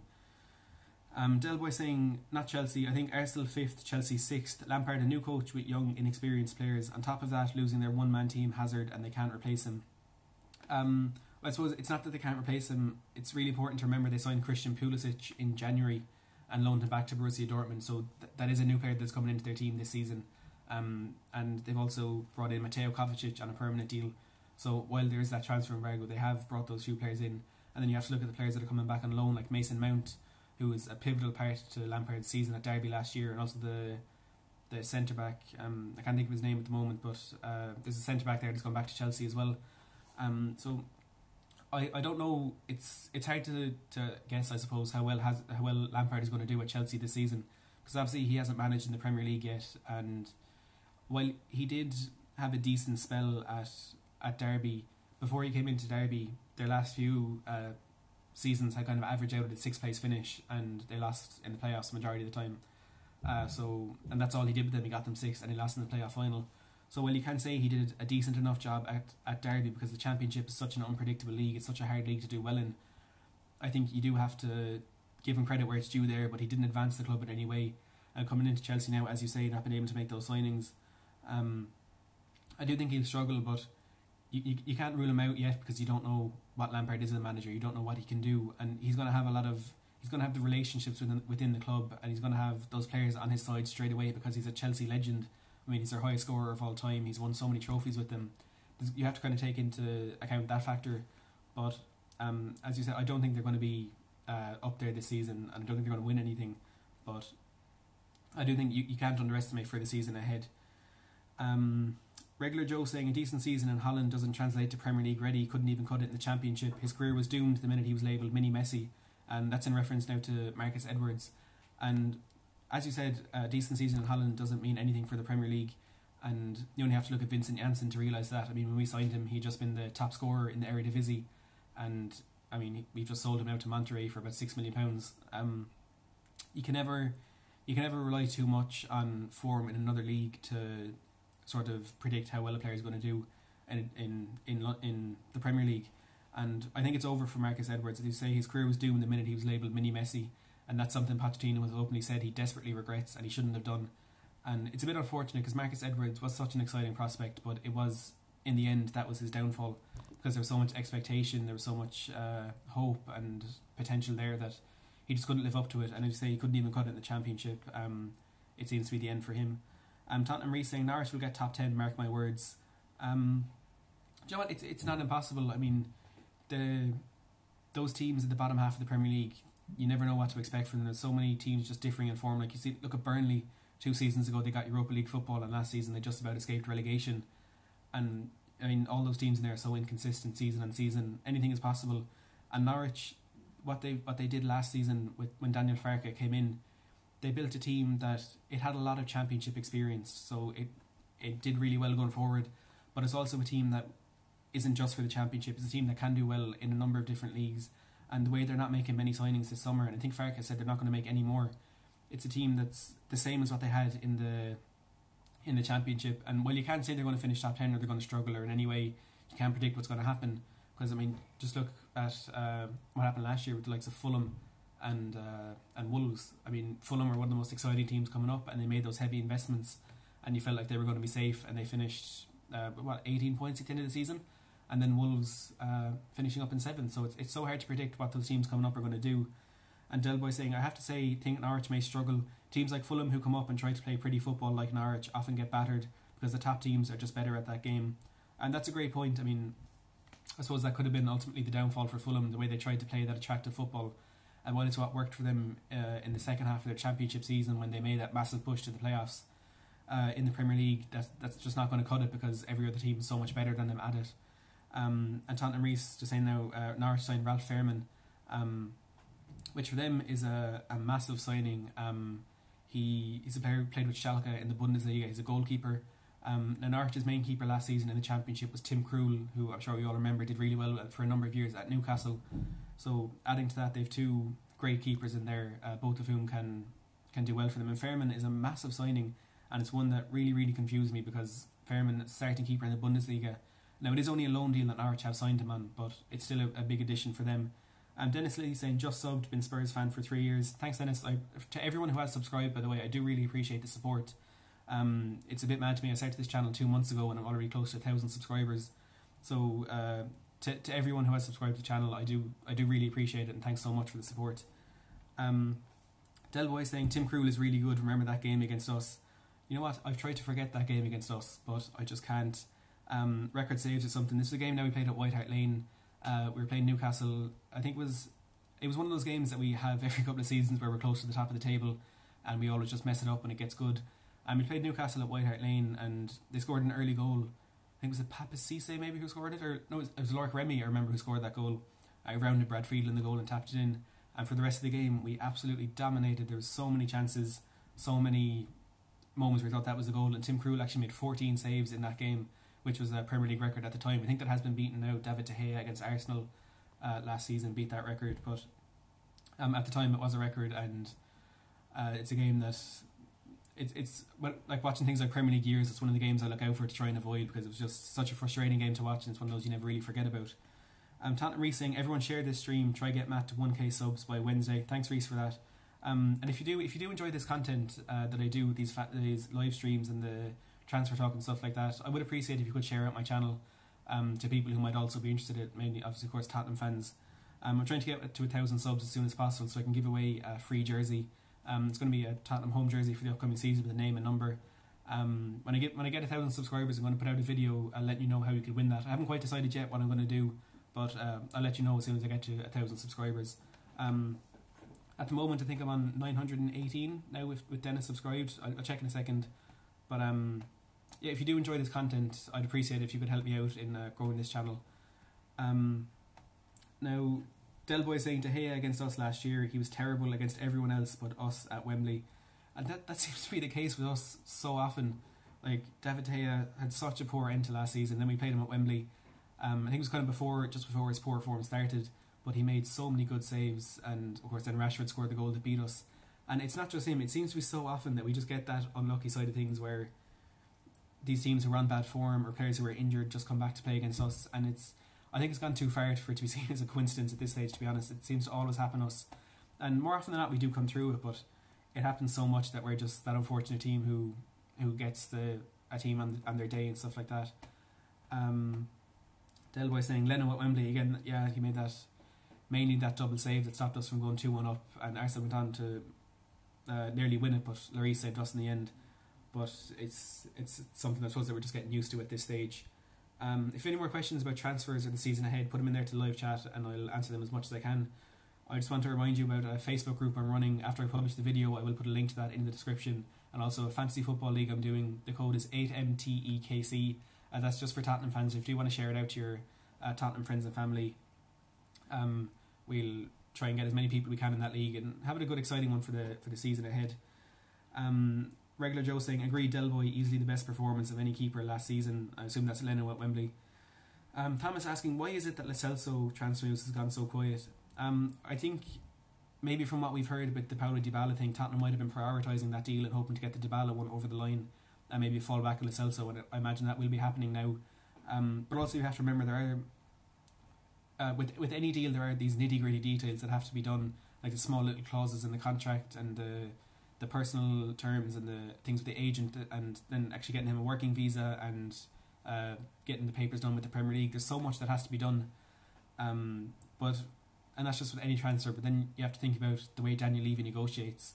So he's gonna do so much with those little tiny details, and that is why these transfers do take longer, and it is a bit annoying. But I think it's just those negotiations. I imagine they're coming to an end now. It won't be long before we see Lo Celso holding up the jersey. But I would say that is why those that news has gone quiet in the last couple of weeks. And I'd say it's the same with Sessegnon as well. There's no one really that we're kind of aiming for to get instead of him. And it does look like at the moment Fulham are hoping to still hold on to him. But with 1 year left in his contract, if he does hold out to not sign that contract, I do think eventually Fulham will have to let go. So it could be Fulham holding up that side of things, but also it could be George, Kevin and Kudu. This is Tottenham in the know on Blogspot. He's one I only heard of in the last couple of days, but looking back through his stuff, he seems to be very accurate with what he said. And he's saying now that it is Nkudu who's holding up that deal. He doesn't want to go to Fulham. The Onima side of things is done, and Sessegnon wants to go to Tottenham. Fulham are willing to let him go for the 20 million and those two players, but at the moment it does seem like it's Nkudu who's holding up that. So I'm sure there's a number of different factors as to why those news things have gone quiet, but I'd say they might be the main ones. Carlos saying, what's your favourite player song, and sing it? I won't be singing it, but I like the new one, the Ndombele one with the tune of the Lion King song. Instead of a Wimbo, it's Ndombele. I won't sing it, but at the moment that's probably my favourite one because it's a new signing and all that. 13th Monkey saying, trouble is PSG get 20% of any Lo Celso deal, and that is true. That's something that will kind of incentivise bettors to push that price up as much as they can. There's a sell-on clause in the contract they sign to get Lo Celso from PSG, and also there's 3% of that has to go to Rosario Central, who is the first team that Lo Celso played with. So for Betis, they're not going to get as much money as it will appear from that deal, so they will try and push the price up as much as possible. But as I said, that clause in Lo Celso's contract, that if they reject a bid for more than 45 million, they'll have to increase his wage. That'll also play a factor. But in these contracts like this, there's going to be so many different factors that will bump up the price or bring the price down, and it's just the two teams trying to find that middle ground essentially. Jimmy Page saying, is Bale still off to China? 1 million per week seems hard to turn down, or was that just rumours? That wasn't rumours, that was completely true. Bale's representatives have been in talk with the Chinese Super League team Jiangsu Suning over the last couple of days, but according to Sky Sports and Football.London this morning, that deal has fallen through and Bale will not be joining Jiangsu Suning. It was £1 million a week that he's been offered, and I don't think Bale would have turned that down. I don't think that's where the thing has fallen through. I don't know what it is, of course, but it has fallen through basically. At the moment, according to Marca, the Spanish outlet, he is going to be staying at Real Madrid this season, but I don't think he will be. I think it is only a matter of time before he moves. It's important now to remember that the Chinese window actually closes on Wednesday, so there's only 3 days to get that deal over the line. So that might have played a factor in that falling through. I just want to say as well, if you are enjoying this video and you are enjoying these live streams, please drop a like on the button just below the video. It really helps me out in terms of getting my videos out there and stuff like that. So if you're ever enjoying any of these videos, please don't hesitate to like it, and as I said, share it if you think it's something that adds value to other people and stuff like that. Bradley saying, do you think we will have the season like last season or even better? I think in the league it might be a bit similar in terms of just getting into that top 4 and just going from there.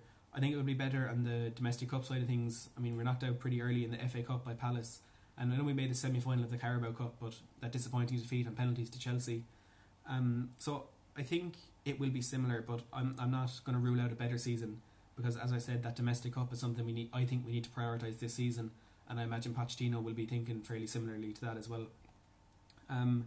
Delboy saying, Lo Celso played CDM at PSG, very versatile player. And that, as I said, is something he offers. He can play in that attacking role, and he is very good there, but he can also play in that holding role, and he's really good as a box-to-box midfielder.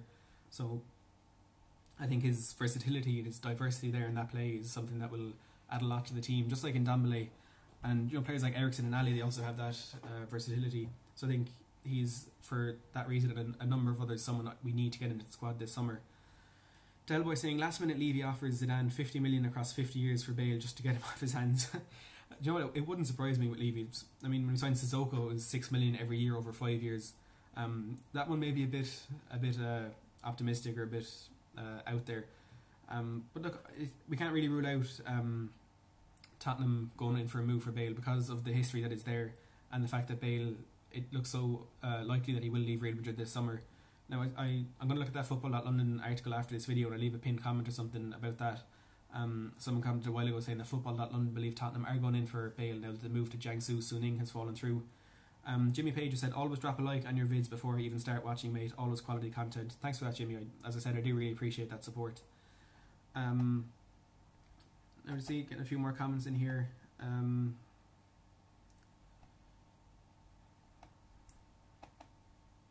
There's nothing coming through at the moment. I want to talk a bit about, I know I already touched on it, but those comments that Kieran Trippier made. He was asked about that move to Tottenham, and as I said, he said there was stuff going on behind the scenes that he said he didn't want to get into it, but that kind of forced that deal through. The media has immediately called that and said, look, there's unrest in the dressing room, and I don't think that's the case at all. I don't think that's something Pochettino would stand for. And there's a few people saying this in the live stream yesterday as well.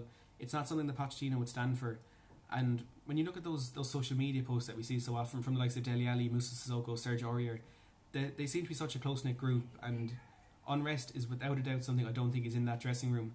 And as there was a comment a while ago about Trippier playing in the third place playoff in the World Cup last year while he was injured, could have played a part in that. And also the situation we are in with right backs at the moment, with the way the club were looking to sign a new one, Pochettino might have said that to Trippier, and that might have forced him, not forced him, but led to him leaving the club.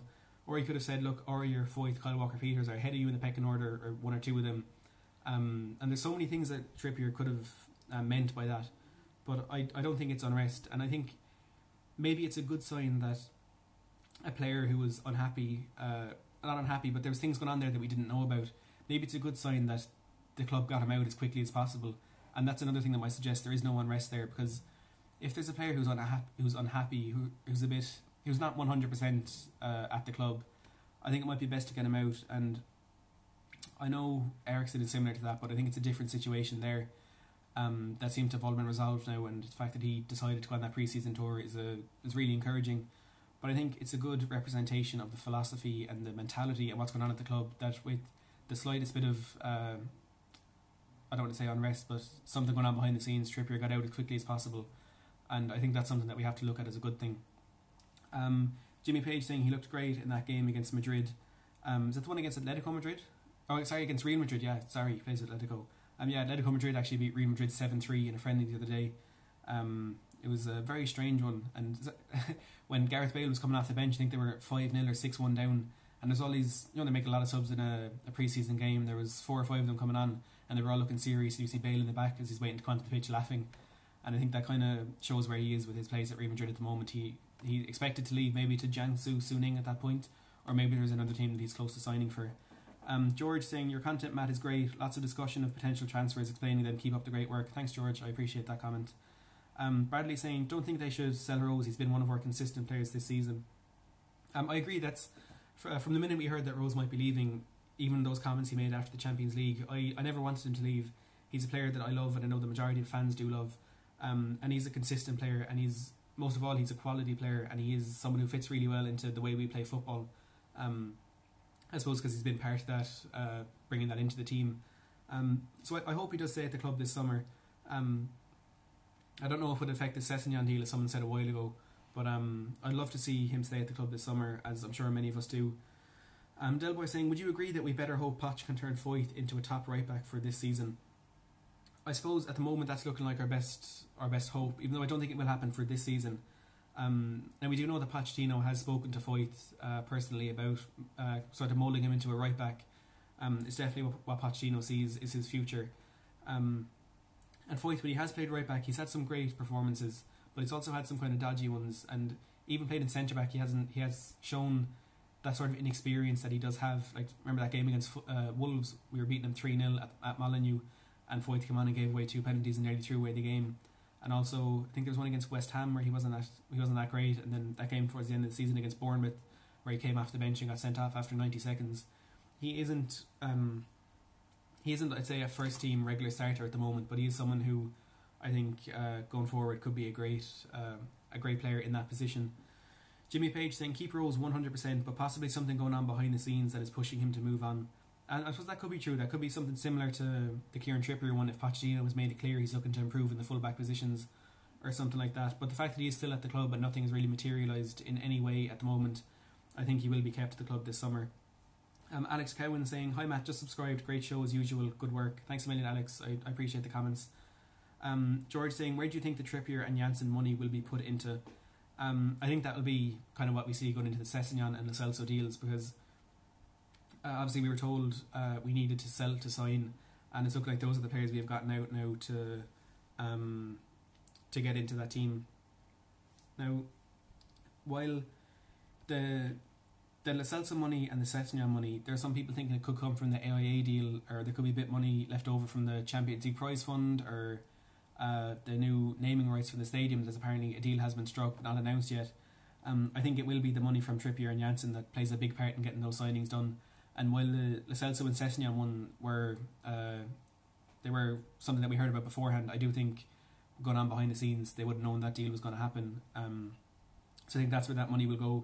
If that's not the case, if Lo Celso and Sessegnon is different, I think that money will be put into, like, I would have hoped for a right back, but that's not something the club are going to do at the moment. Maybe a backup striker, maybe another centre back. There's a few positions where we could add a bit more depth, but it definitely won't be invested in the midfield because that seems done for the season ahead once we get that Lo Celso deal over the line. Delboy saying Son and Foyth suspended for first 2 games. Man City as well, toughest game. And yeah, that's something that I don't think we really thought about when that happened against Bournemouth at the end of last season.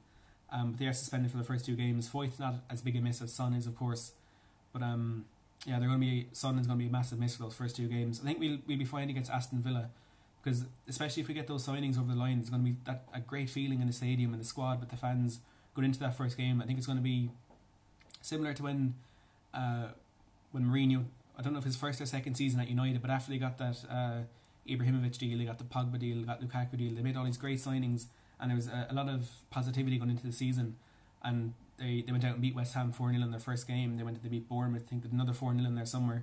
So I think there's going to be a similar sort of feeling around the club going into our first game against Villa, having that, like, so much positivity. It could help us over the line in that one, although it will be tough because Villa will have a similar sort of thing now, because of course being promoted back to the Premier League, when it felt like when they were relegated it would be a while before we saw them again, and with the investments they're making this summer, over 100 million spent already, and it doesn't look like they're stopping anytime soon. Going into that City game, if we do beat Villa, maybe we can carry that for the positivity into the next game, but it'll be tough without a doubt without Son. Bradley saying maybe Poch feels like he needs to get rid of some players to strengthen it. I trust Poch in what he does, but I don't know about Rose going.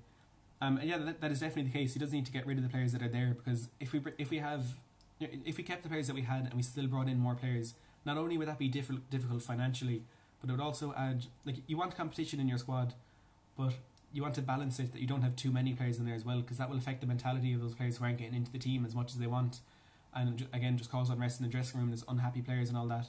So while we do want to add depth, we do need to get rid of a few players in order to bring a few more in, and it looks like that's what's going on now at the moment.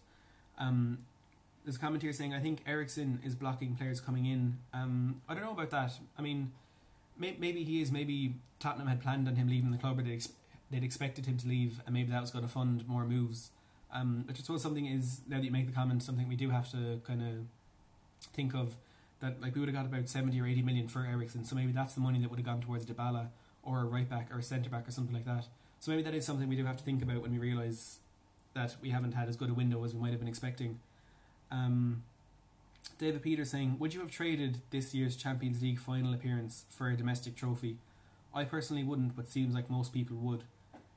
That is a great question. I wouldn't have done it for a Carabao Cup. Would I swap Champions League final for an FA Cup?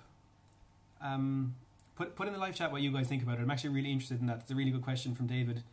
Would you have traded this year's Champions League final for, say, an FA Cup victory? Personally, I really don't know if I would, because while it's obviously better to get those trophies in, getting to a Champions League final is something that obviously doesn't happen to Tottenham very often, and it's something that we're obviously going to remember forever, because it's, our first Champions League final, and it was such a big way to get there. How we did it, we're making that comeback in the Champions League, or in the group stage, then that great performance against Dortmund, then the comeback against City, and that last minute disallowed goal, and the comeback against Ajax. I don't know. George here is saying FA Cup, it's a trophy. Jimmy Page saying that's a tough one, and Bradley saying nah, Champions League final all the way. So I suppose that's all you need to see. One person saying FA Cup, one saying Champions League, and one saying they don't know. That's a really tough one. But if I had to decide, so I might just say Champions League final. Even though I would love a trophy, it's something that doesn't happen to teams very often. And I mean, it was just such a good run, and that 3 weeks at the end of the season, the anticipation waiting for that to happen, even though obviously it didn't end very well. Delboy here saying FA Cup, and Jimmy Page saying, isn't there more money from Champions League final than winning the FA Cup? I take the final so we can build. That's a great point. I think we made about £67 million extra from making it to the Champions League final than we would have from just being in the semi-final. So that is a great point. But yeah, I think personally I would have taken the Champions League final, but it is a really, really tough one. Right, Jay Spurs just joined in the chat here. There's a comment here, Ian Richardson saying, why do you take for granted that a Sky say Dybala is staying? It is so. They said the day before that Juve would swap him for Lukaku, and the day before that we were the favourites to get him. Well, things change very quickly. You have to remember that. I mean, when we were the favourites to get him, there was nothing there. They didn't know about Juventus's potential bid to sign Lukaku in with the swap there. But things change so quickly, especially this close to the end of the window. Teams are trying so desperately to get deals done. They can jump in for this, they can jump in for that. Things change so quickly. And personally, I would say Sky are the best source out there for anything to do with English football especially. And it is Sky in Italy that have said Dybala wants to stay, so I imagine they would have a better insight than the majority of sources. I suppose I just trust Sky sources more than the majority of outlets. Maybe Football.London is one I'd trust as well. But because they just seem to get it so right so often, I do trust what they say, even though it doesn't always come true. Alex saying as well, Defo Champions League final gives us so much confidence, proves we can do it. Bradley saying, do you think there will be more players coming in than a Celso and Sessegnon? I think there might be one more signing. I don't know if it's someone that we'll have already heard of as a transfer target, or if it's going to be someone completely new. I would hope that is the case, that we will sign someone extra. But as I said, if we, for the last 10 days of the window, if we get the Celso and Sessegnon done and we keep Alderweireld, Eriksen and Rose, I don't think we can ask for much more than that. That for me would be an A+ window, and while getting another player in would be better, it's not something I'd be expecting of the club, or I would ask of them if they do get those 5 things done. Darren saying, when will we sign players? It looks like it will be this week for Lo Celso and Sessegnon. Some reports saying it'll be done by Tuesday. I know we have heard that, I suppose, for quite a while now, but getting this close to the end of the window, it does feel like these will be done soon, and hopefully they will be in the team to play Inter Milan when we get back to London on the 4th of August. George saying, Matt, would you swap Eriksen for Dybala? As I've said, I think I probably would, because Eriksen has 1 year left in his contract. First of all, it's something we really have to think about. He hasn't signed that new contract yet, and although he is expected to, he hasn't signed it yet. Dybala, he's younger, and I suppose he's more experienced, playing at a higher level. He's won more than Eriksen. I think he's in the international setup. He has more, not more to offer internationally, but he plays in a better international team, and I just think he is a better player than Eriksen. So at the moment, a straight swap for the two of them, I would say yes. I'm not sure how I'd feel though if Eriksen did sign that new contract, because I do think that new contract, if he does sign it, would probably be just to add value to sell him on in January or next summer, and then we might get in over 100 million for him and then invest that in Dybala and have money left over. So it is a really difficult one, but I think at the moment I would take that straight swap. Gurney October saying, we need to make sure just to get a decent striker behind Kane, because Liverpool and City are always 20 goals ahead of us, and also if we want to go far we need to put some pressure on Kane. I think that is something that the club will be looking at, but I don't think it's a main priority getting that player behind Kane, because we do have the likes of Son and Lucas who can fit in there, and now Troy Parrott, who seems to be breaking into the first team and has shown a lot of quality against Juventus and a bit against United, I suppose, as well. But I don't think we need to aim to match Liverpool and City this season, because they are so far ahead of us and they do have more financial power than we do. But if we want to go far, we need someone to put pressure on Kane. I suppose he does have kind of a free rein in there, that he knows if he's fit he'll play. But I mean, he does the job. I know he misses a lot of chances, but he gets into those positions so often that he doesn't need to score every time he gets the ball. Because if he misses 2 and then scores 1, he still ends up being a 20-25 goal a season player. And maybe competition will be good for him. Maybe a strike partner, which is what they were expecting Dybala to be.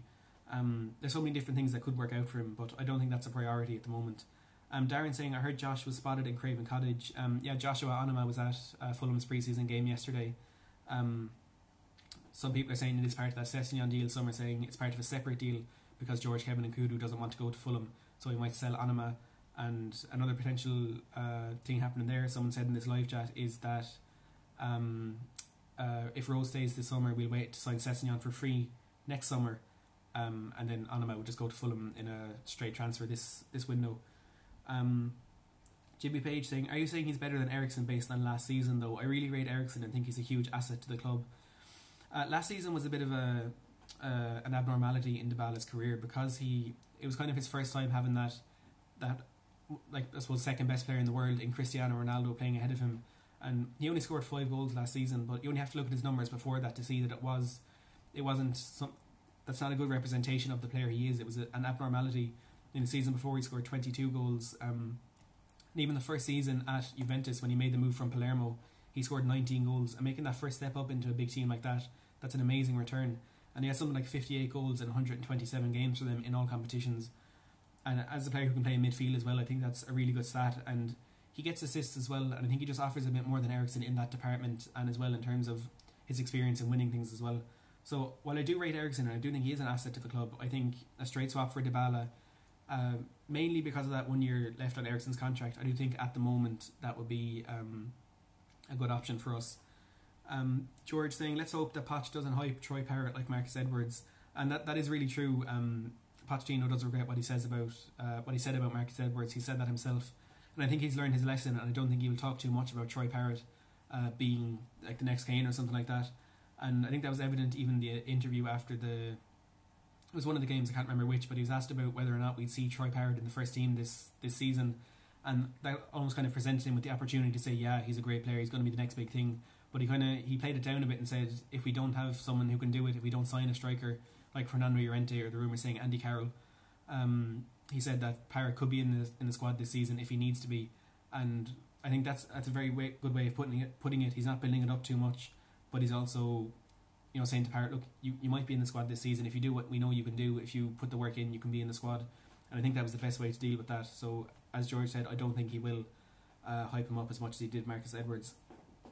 Darren saying, I think there's more question marks around Ali than Eriksen.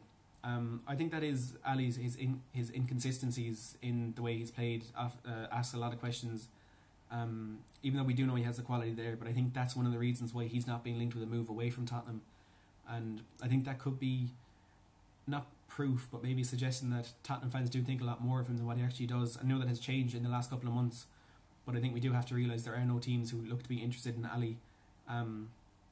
So that maybe tells us what we need to know. Delboy saying, yep, Delhi on the bench for Lo Celso in the team this season. Alex saying, think Eriksen's got a bit lazy, definitely swap him for Lo Celso. Maybe a straight player for player swap, that could be, personally it's not something I would go for, but maybe it is an idea, but that's without a shadow of a doubt something that won't happen this summer. Eriksen, not a chance would he move to Real Betis. They're not even in European football this summer, so I think straight away that's something you can rule out. Jimmy Page saying, yeah, Eriksen over Lo Celso, I disagree with that. I'd swap him for Dybala but not Lo Celso. And 13th Monkey saying, Eriksen has lost his passion for Spurs, in my opinion, similarly to Toby and maybe Rose too. David Peter saying, could you please stop mentioning the Andy Carroll rumour, you're going to speak it into existence. I'm just saying what I've heard. I said yesterday it's not something at all that I see happening. I'd bet anything on him not joining Tottenham this summer, but look, it's one that's been mentioned. It's a transfer talk kind of thing, so I just thought I'd mention it. Gurney saying, do you think we will go for David Neres or Donny van de Beek? Personally, I don't think we will. There was links to Donny van de Beek early in the window, but they quickly fell away, and he was kind of linked with Bayern Munich, but at the moment it looks like he will be staying at Ajax. And as for David Neres, we've been linked in the last couple of days with a £54 million move for him. But again, I don't think that's something that will happen. I think we're just I think it's just going to be either Lo Celso or Dybala at the moment, and personally I'd be happy with that. Neres, I know, is a great player, and coming through that Ajax system, he's going to have a lot of potential and he's going to turn into a great player, but I just don't think it's going to happen for him this summer. Delboy saying, people say Eriksen is lazy, but it's just his character. He's just a relaxed person. You can see that in every stat. He runs the most in the team, and that is a great point. I do think Eriksen is he's just a laid back person. You can see that, kind of in his interviews. He speaks, really slowly, really quietly, and even in those clips that they do for like the Tottenham YouTube and stuff like that, with the players playing games and stuff like that. He never seems to be someone who gets particularly excited, and he's just a laid back character. And while I don't think he should bring that into his play in terms of not running as much as he should, I suppose that could be a factor, as Del Boy says there. Tottenham Reese saying the stream has gone on for nearly 2 hours now, Matt. That's long. It actually doesn't feel like it's been that long. So now we're in 46. Thomas saying, have you seen Sessegnon is injured? Not great, as we need him fit to sign him. He is injured, but as Scott Parker said, he expects him to be back in training before the season starts. So I wouldn't be too worried about that. Jimmy Page saying, sorry, I'm just an Eriksen fanboy. He's done so much for us, and that's fair. And I suppose I'd be the same. He's someone who came in when we weren't at the best that we are now, I suppose. And we only signed him, you have to remember, for I think it was £12 million.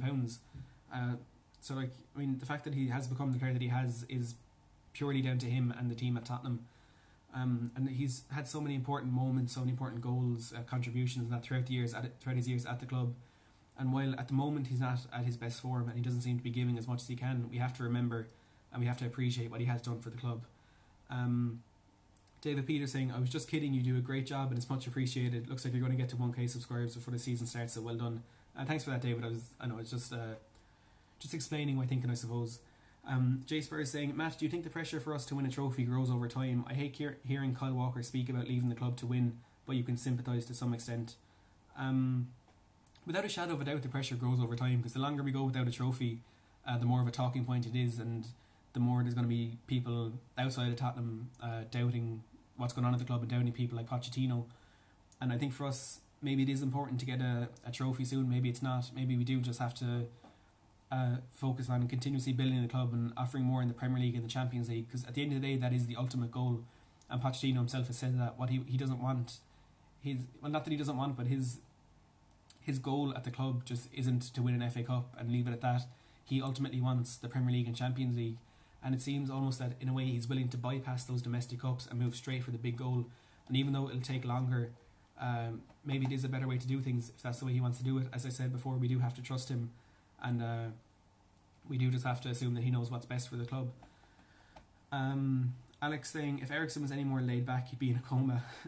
Now here, how come the deals for Lo Celso and Sessegnon are taking long to complete?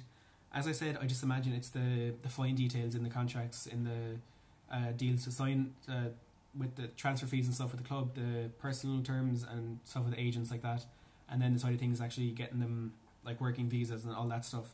I think it's just the finer details in those contracts that's holding it back at the moment. But maybe also the links to, like, so Dybala held up that Lo Celso deal. I'm not too sure. Like, how long can we keep players like Kane and Eriksen or even Ali for? I think they're so invested in what's going on at the squad at the moment. I don't think we have to worry about too many of them leaving. Obviously, with Eriksen's comments, maybe he is someone who will leave in the next year or so. But Kane is so dedicated. He's so passionate about what's going on at Tottenham, and he's just so invested in it. I don't think he's going to leave until maybe towards the end of his career. He might move on to the MLS or China or something like that. Ali, he's not someone I'm worried about leaving at all. He seems to just love the club so much, and you can see that in like the passion he has and stuff like that. So I wouldn't be worried about Ali leaving. Delboy saying, I'm a bit of an Eriksen fanboy. The guy is so gifted and technically our best player by a mile. Such a better footballer than Dele. You can see how smart he is. Now that is true. Like, Eriksen has that just footballing genius that it's so hard to find in a player, and it's not something you can teach. And while it doesn't always materialise to quality on the pitch, he is without a doubt our most technically gifted player. 13th Monkey saying, maybe these new signings will inject some more passion into Eriksen and Ali. And that's true, I do agree with that. I think bringing in that competition in that area, it might inject more passion in them, but it'll inject more determination, and they know they have to fight for the place rather than being safe in that starting 11. David Peters saying, why is everyone bashing Eriksen? If we were to let go of anyone to make space in the attack, my votes would be Lamela, poor injury record, and then Dele, although they wouldn't get as much as Christian. I think Lamela is one that the fans are just kind of getting a bit fed up with now. He's been here for about 6 or 7 years, I think, signed with the likes of Eriksen, Soldado, Kirikesh, Capu, that famous 7 that came in when Bale left. And he's never quite lived up to what we expected from him, and he has shown glimpses of his quality, but unfortunately it just hasn't quite happened for him. And while I personally I don't want to see him go, I don't think it would be the end of the world if he did go. Gurney saying, I'm worried about Trippier being gone, and also mentioned about Rose. Also, I think we should not let Rose go because he's one of the best at the moment, and he's yeah, I mean, he's like, he has showed a lot of quality and stuff in the team.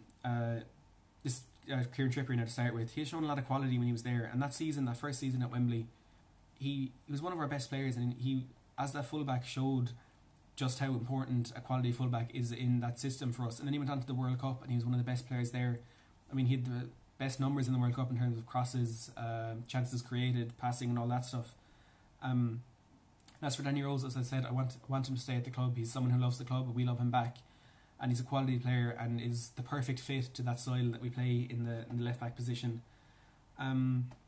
Jay Spurs saying, real big question, what is Ali's best position? And as George says, behind the striker, playing in that number 10 role where he makes those late bursts, those late runs into the box, seems to be where he is most effective. And I think with him, where he's kind of the reason for his own downfall when he tries to overcomplicate things. He tries to, nutmeg a player and then, pick a 40-yard crossfield pass or something like that. And I think if he just kept it to the basics and did what he can do without trying to overcomplicate things, I think he'd be a much better player. And I imagine that's something that Pochettino will try and get into him if his consistency doesn't improve. Delboy saying, I would agree about Lamela. His injuries are ridiculous now. When we need him to come in and perform, he's injured. Definitely a mid-table player.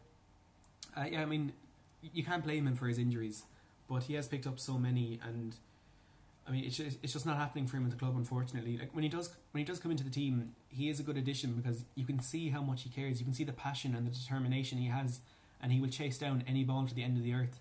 And it's important to have a player like that in the squad, but at the end of the day, we need quality. We want to win trophies. We don't need a player who will, a Shane Long type of player who will just chase down everything. We need a player with quality, and unfortunately, it doesn't seem like Lamela is that. Definitely a mid-table player.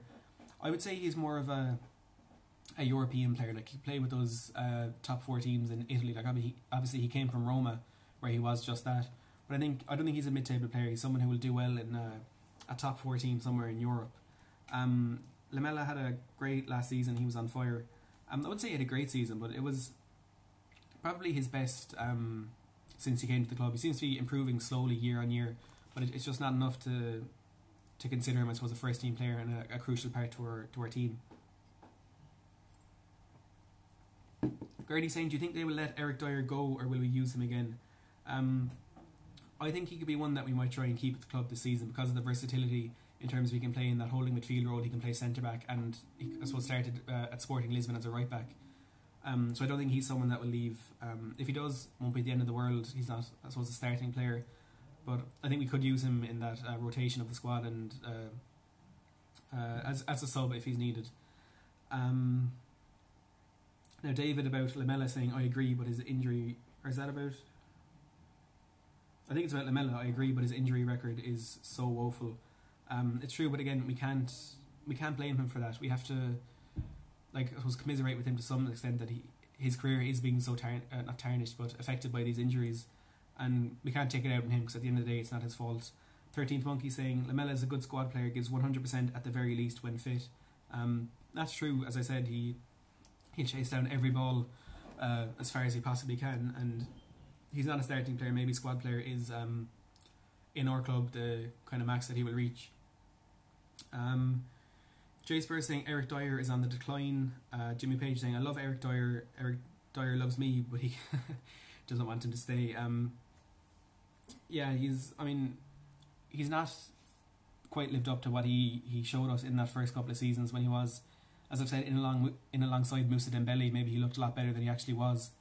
But as Delboy here says, Dyer can play centre-back or centre defensive mid, but both terribly. Maybe not terribly, but not with as much quality as you might expect him to. There's a lot of differing opinions about Eric Dyer. A lot of people want him to leave, but again, he's someone that I feel like cares about the club, and he's a main part of that kind of the camaraderie in the dressing room. I don't want him to leave, but again, it wouldn't be the end of the world if he did. 13th Monkey, didn't Poch say Dyer will be a top centre back one day?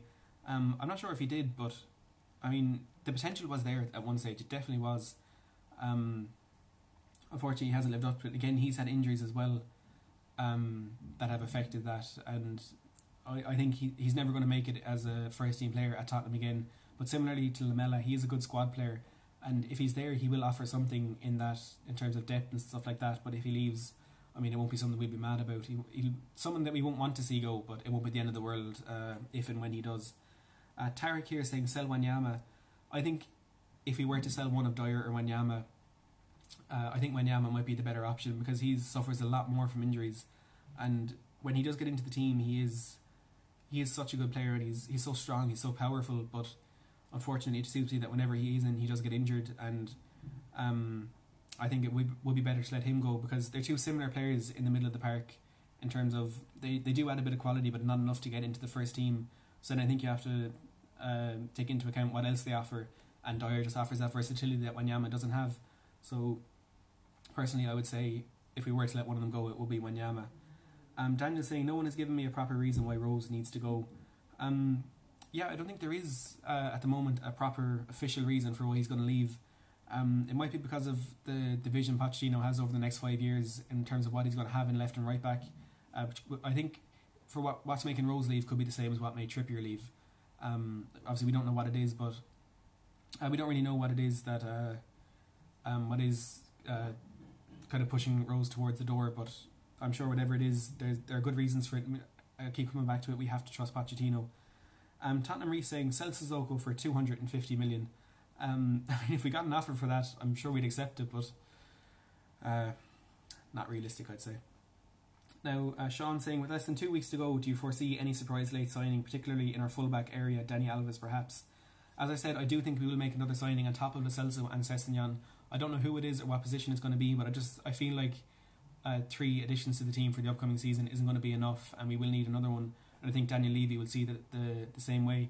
I don't think it's going to be a fullback because we'll get in Sessegnon, and the club aren't believed to be after a right back at the moment, so I don't think Dani Alves will come in. And even if we were looking for a right back, I don't think Alves is a realistic option. And I would like to see him at the club because of just what he has done in his career, and I suppose the bit that he can offer now. But I don't think we will be signing a right back or Dani Alves this summer. Gurney saying, guys, stop hating on Lamela. He can't help for the injuries that he is getting. He's a really good player. Just the passion and commitment. And look at Sissoko. We gave him another chance as well. Yeah, you're right about Lamela. Injury's not his fault, and it's just the main thing that's keeping him out of the team at the moment. But I think we gave Lamela a lot more time than we gave Sissoko.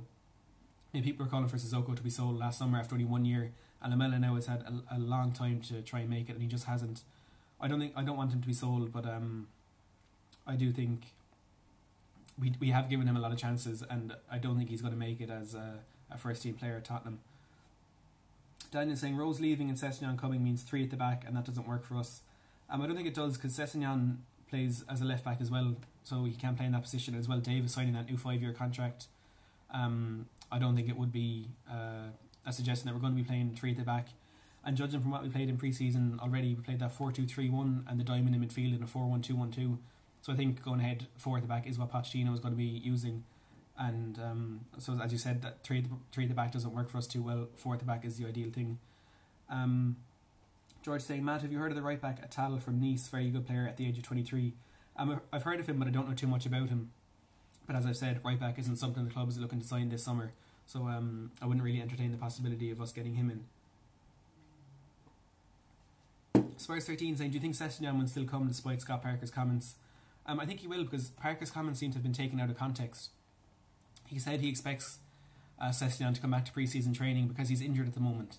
So he expects him to be training back before the season starts.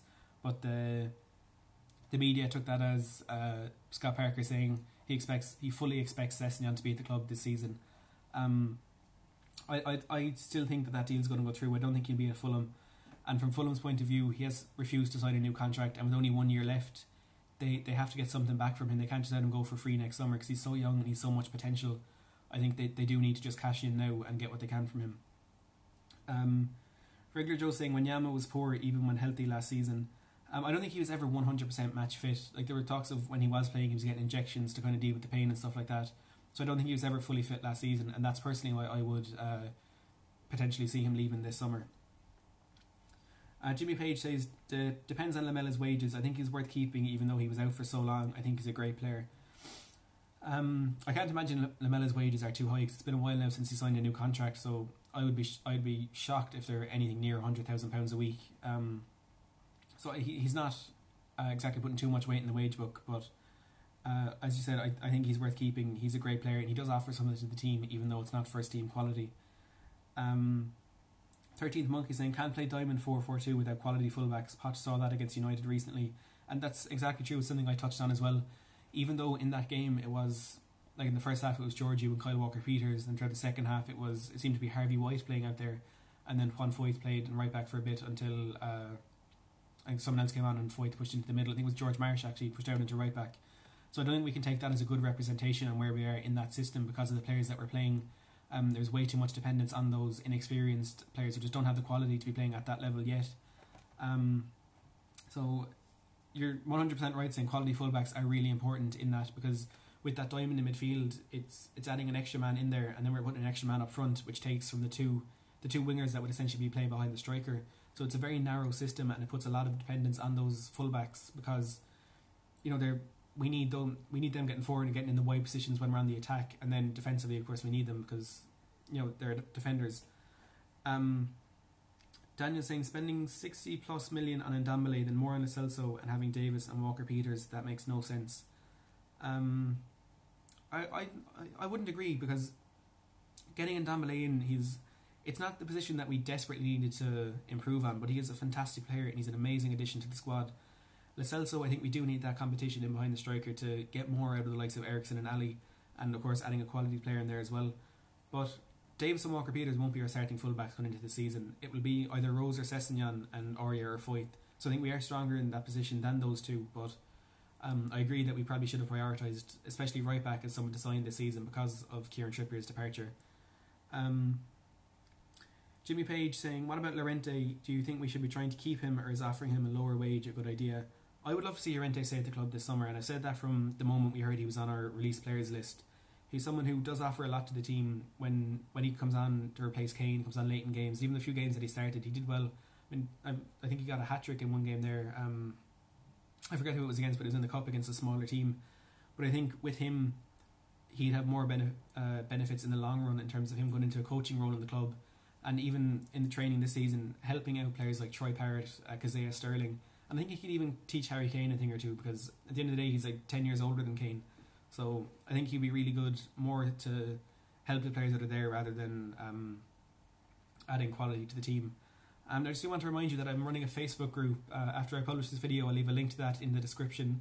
I'm also going to be doing a fantasy football league that's up and running already if you do want to join. The code is 8MTEKC. I'll just put it into the live chat there, 8MTEKC. I'll put that down in the description after I publish the video as well. That's all I'm going to have time for today. I've really enjoyed taking your questions and comments in the live chat.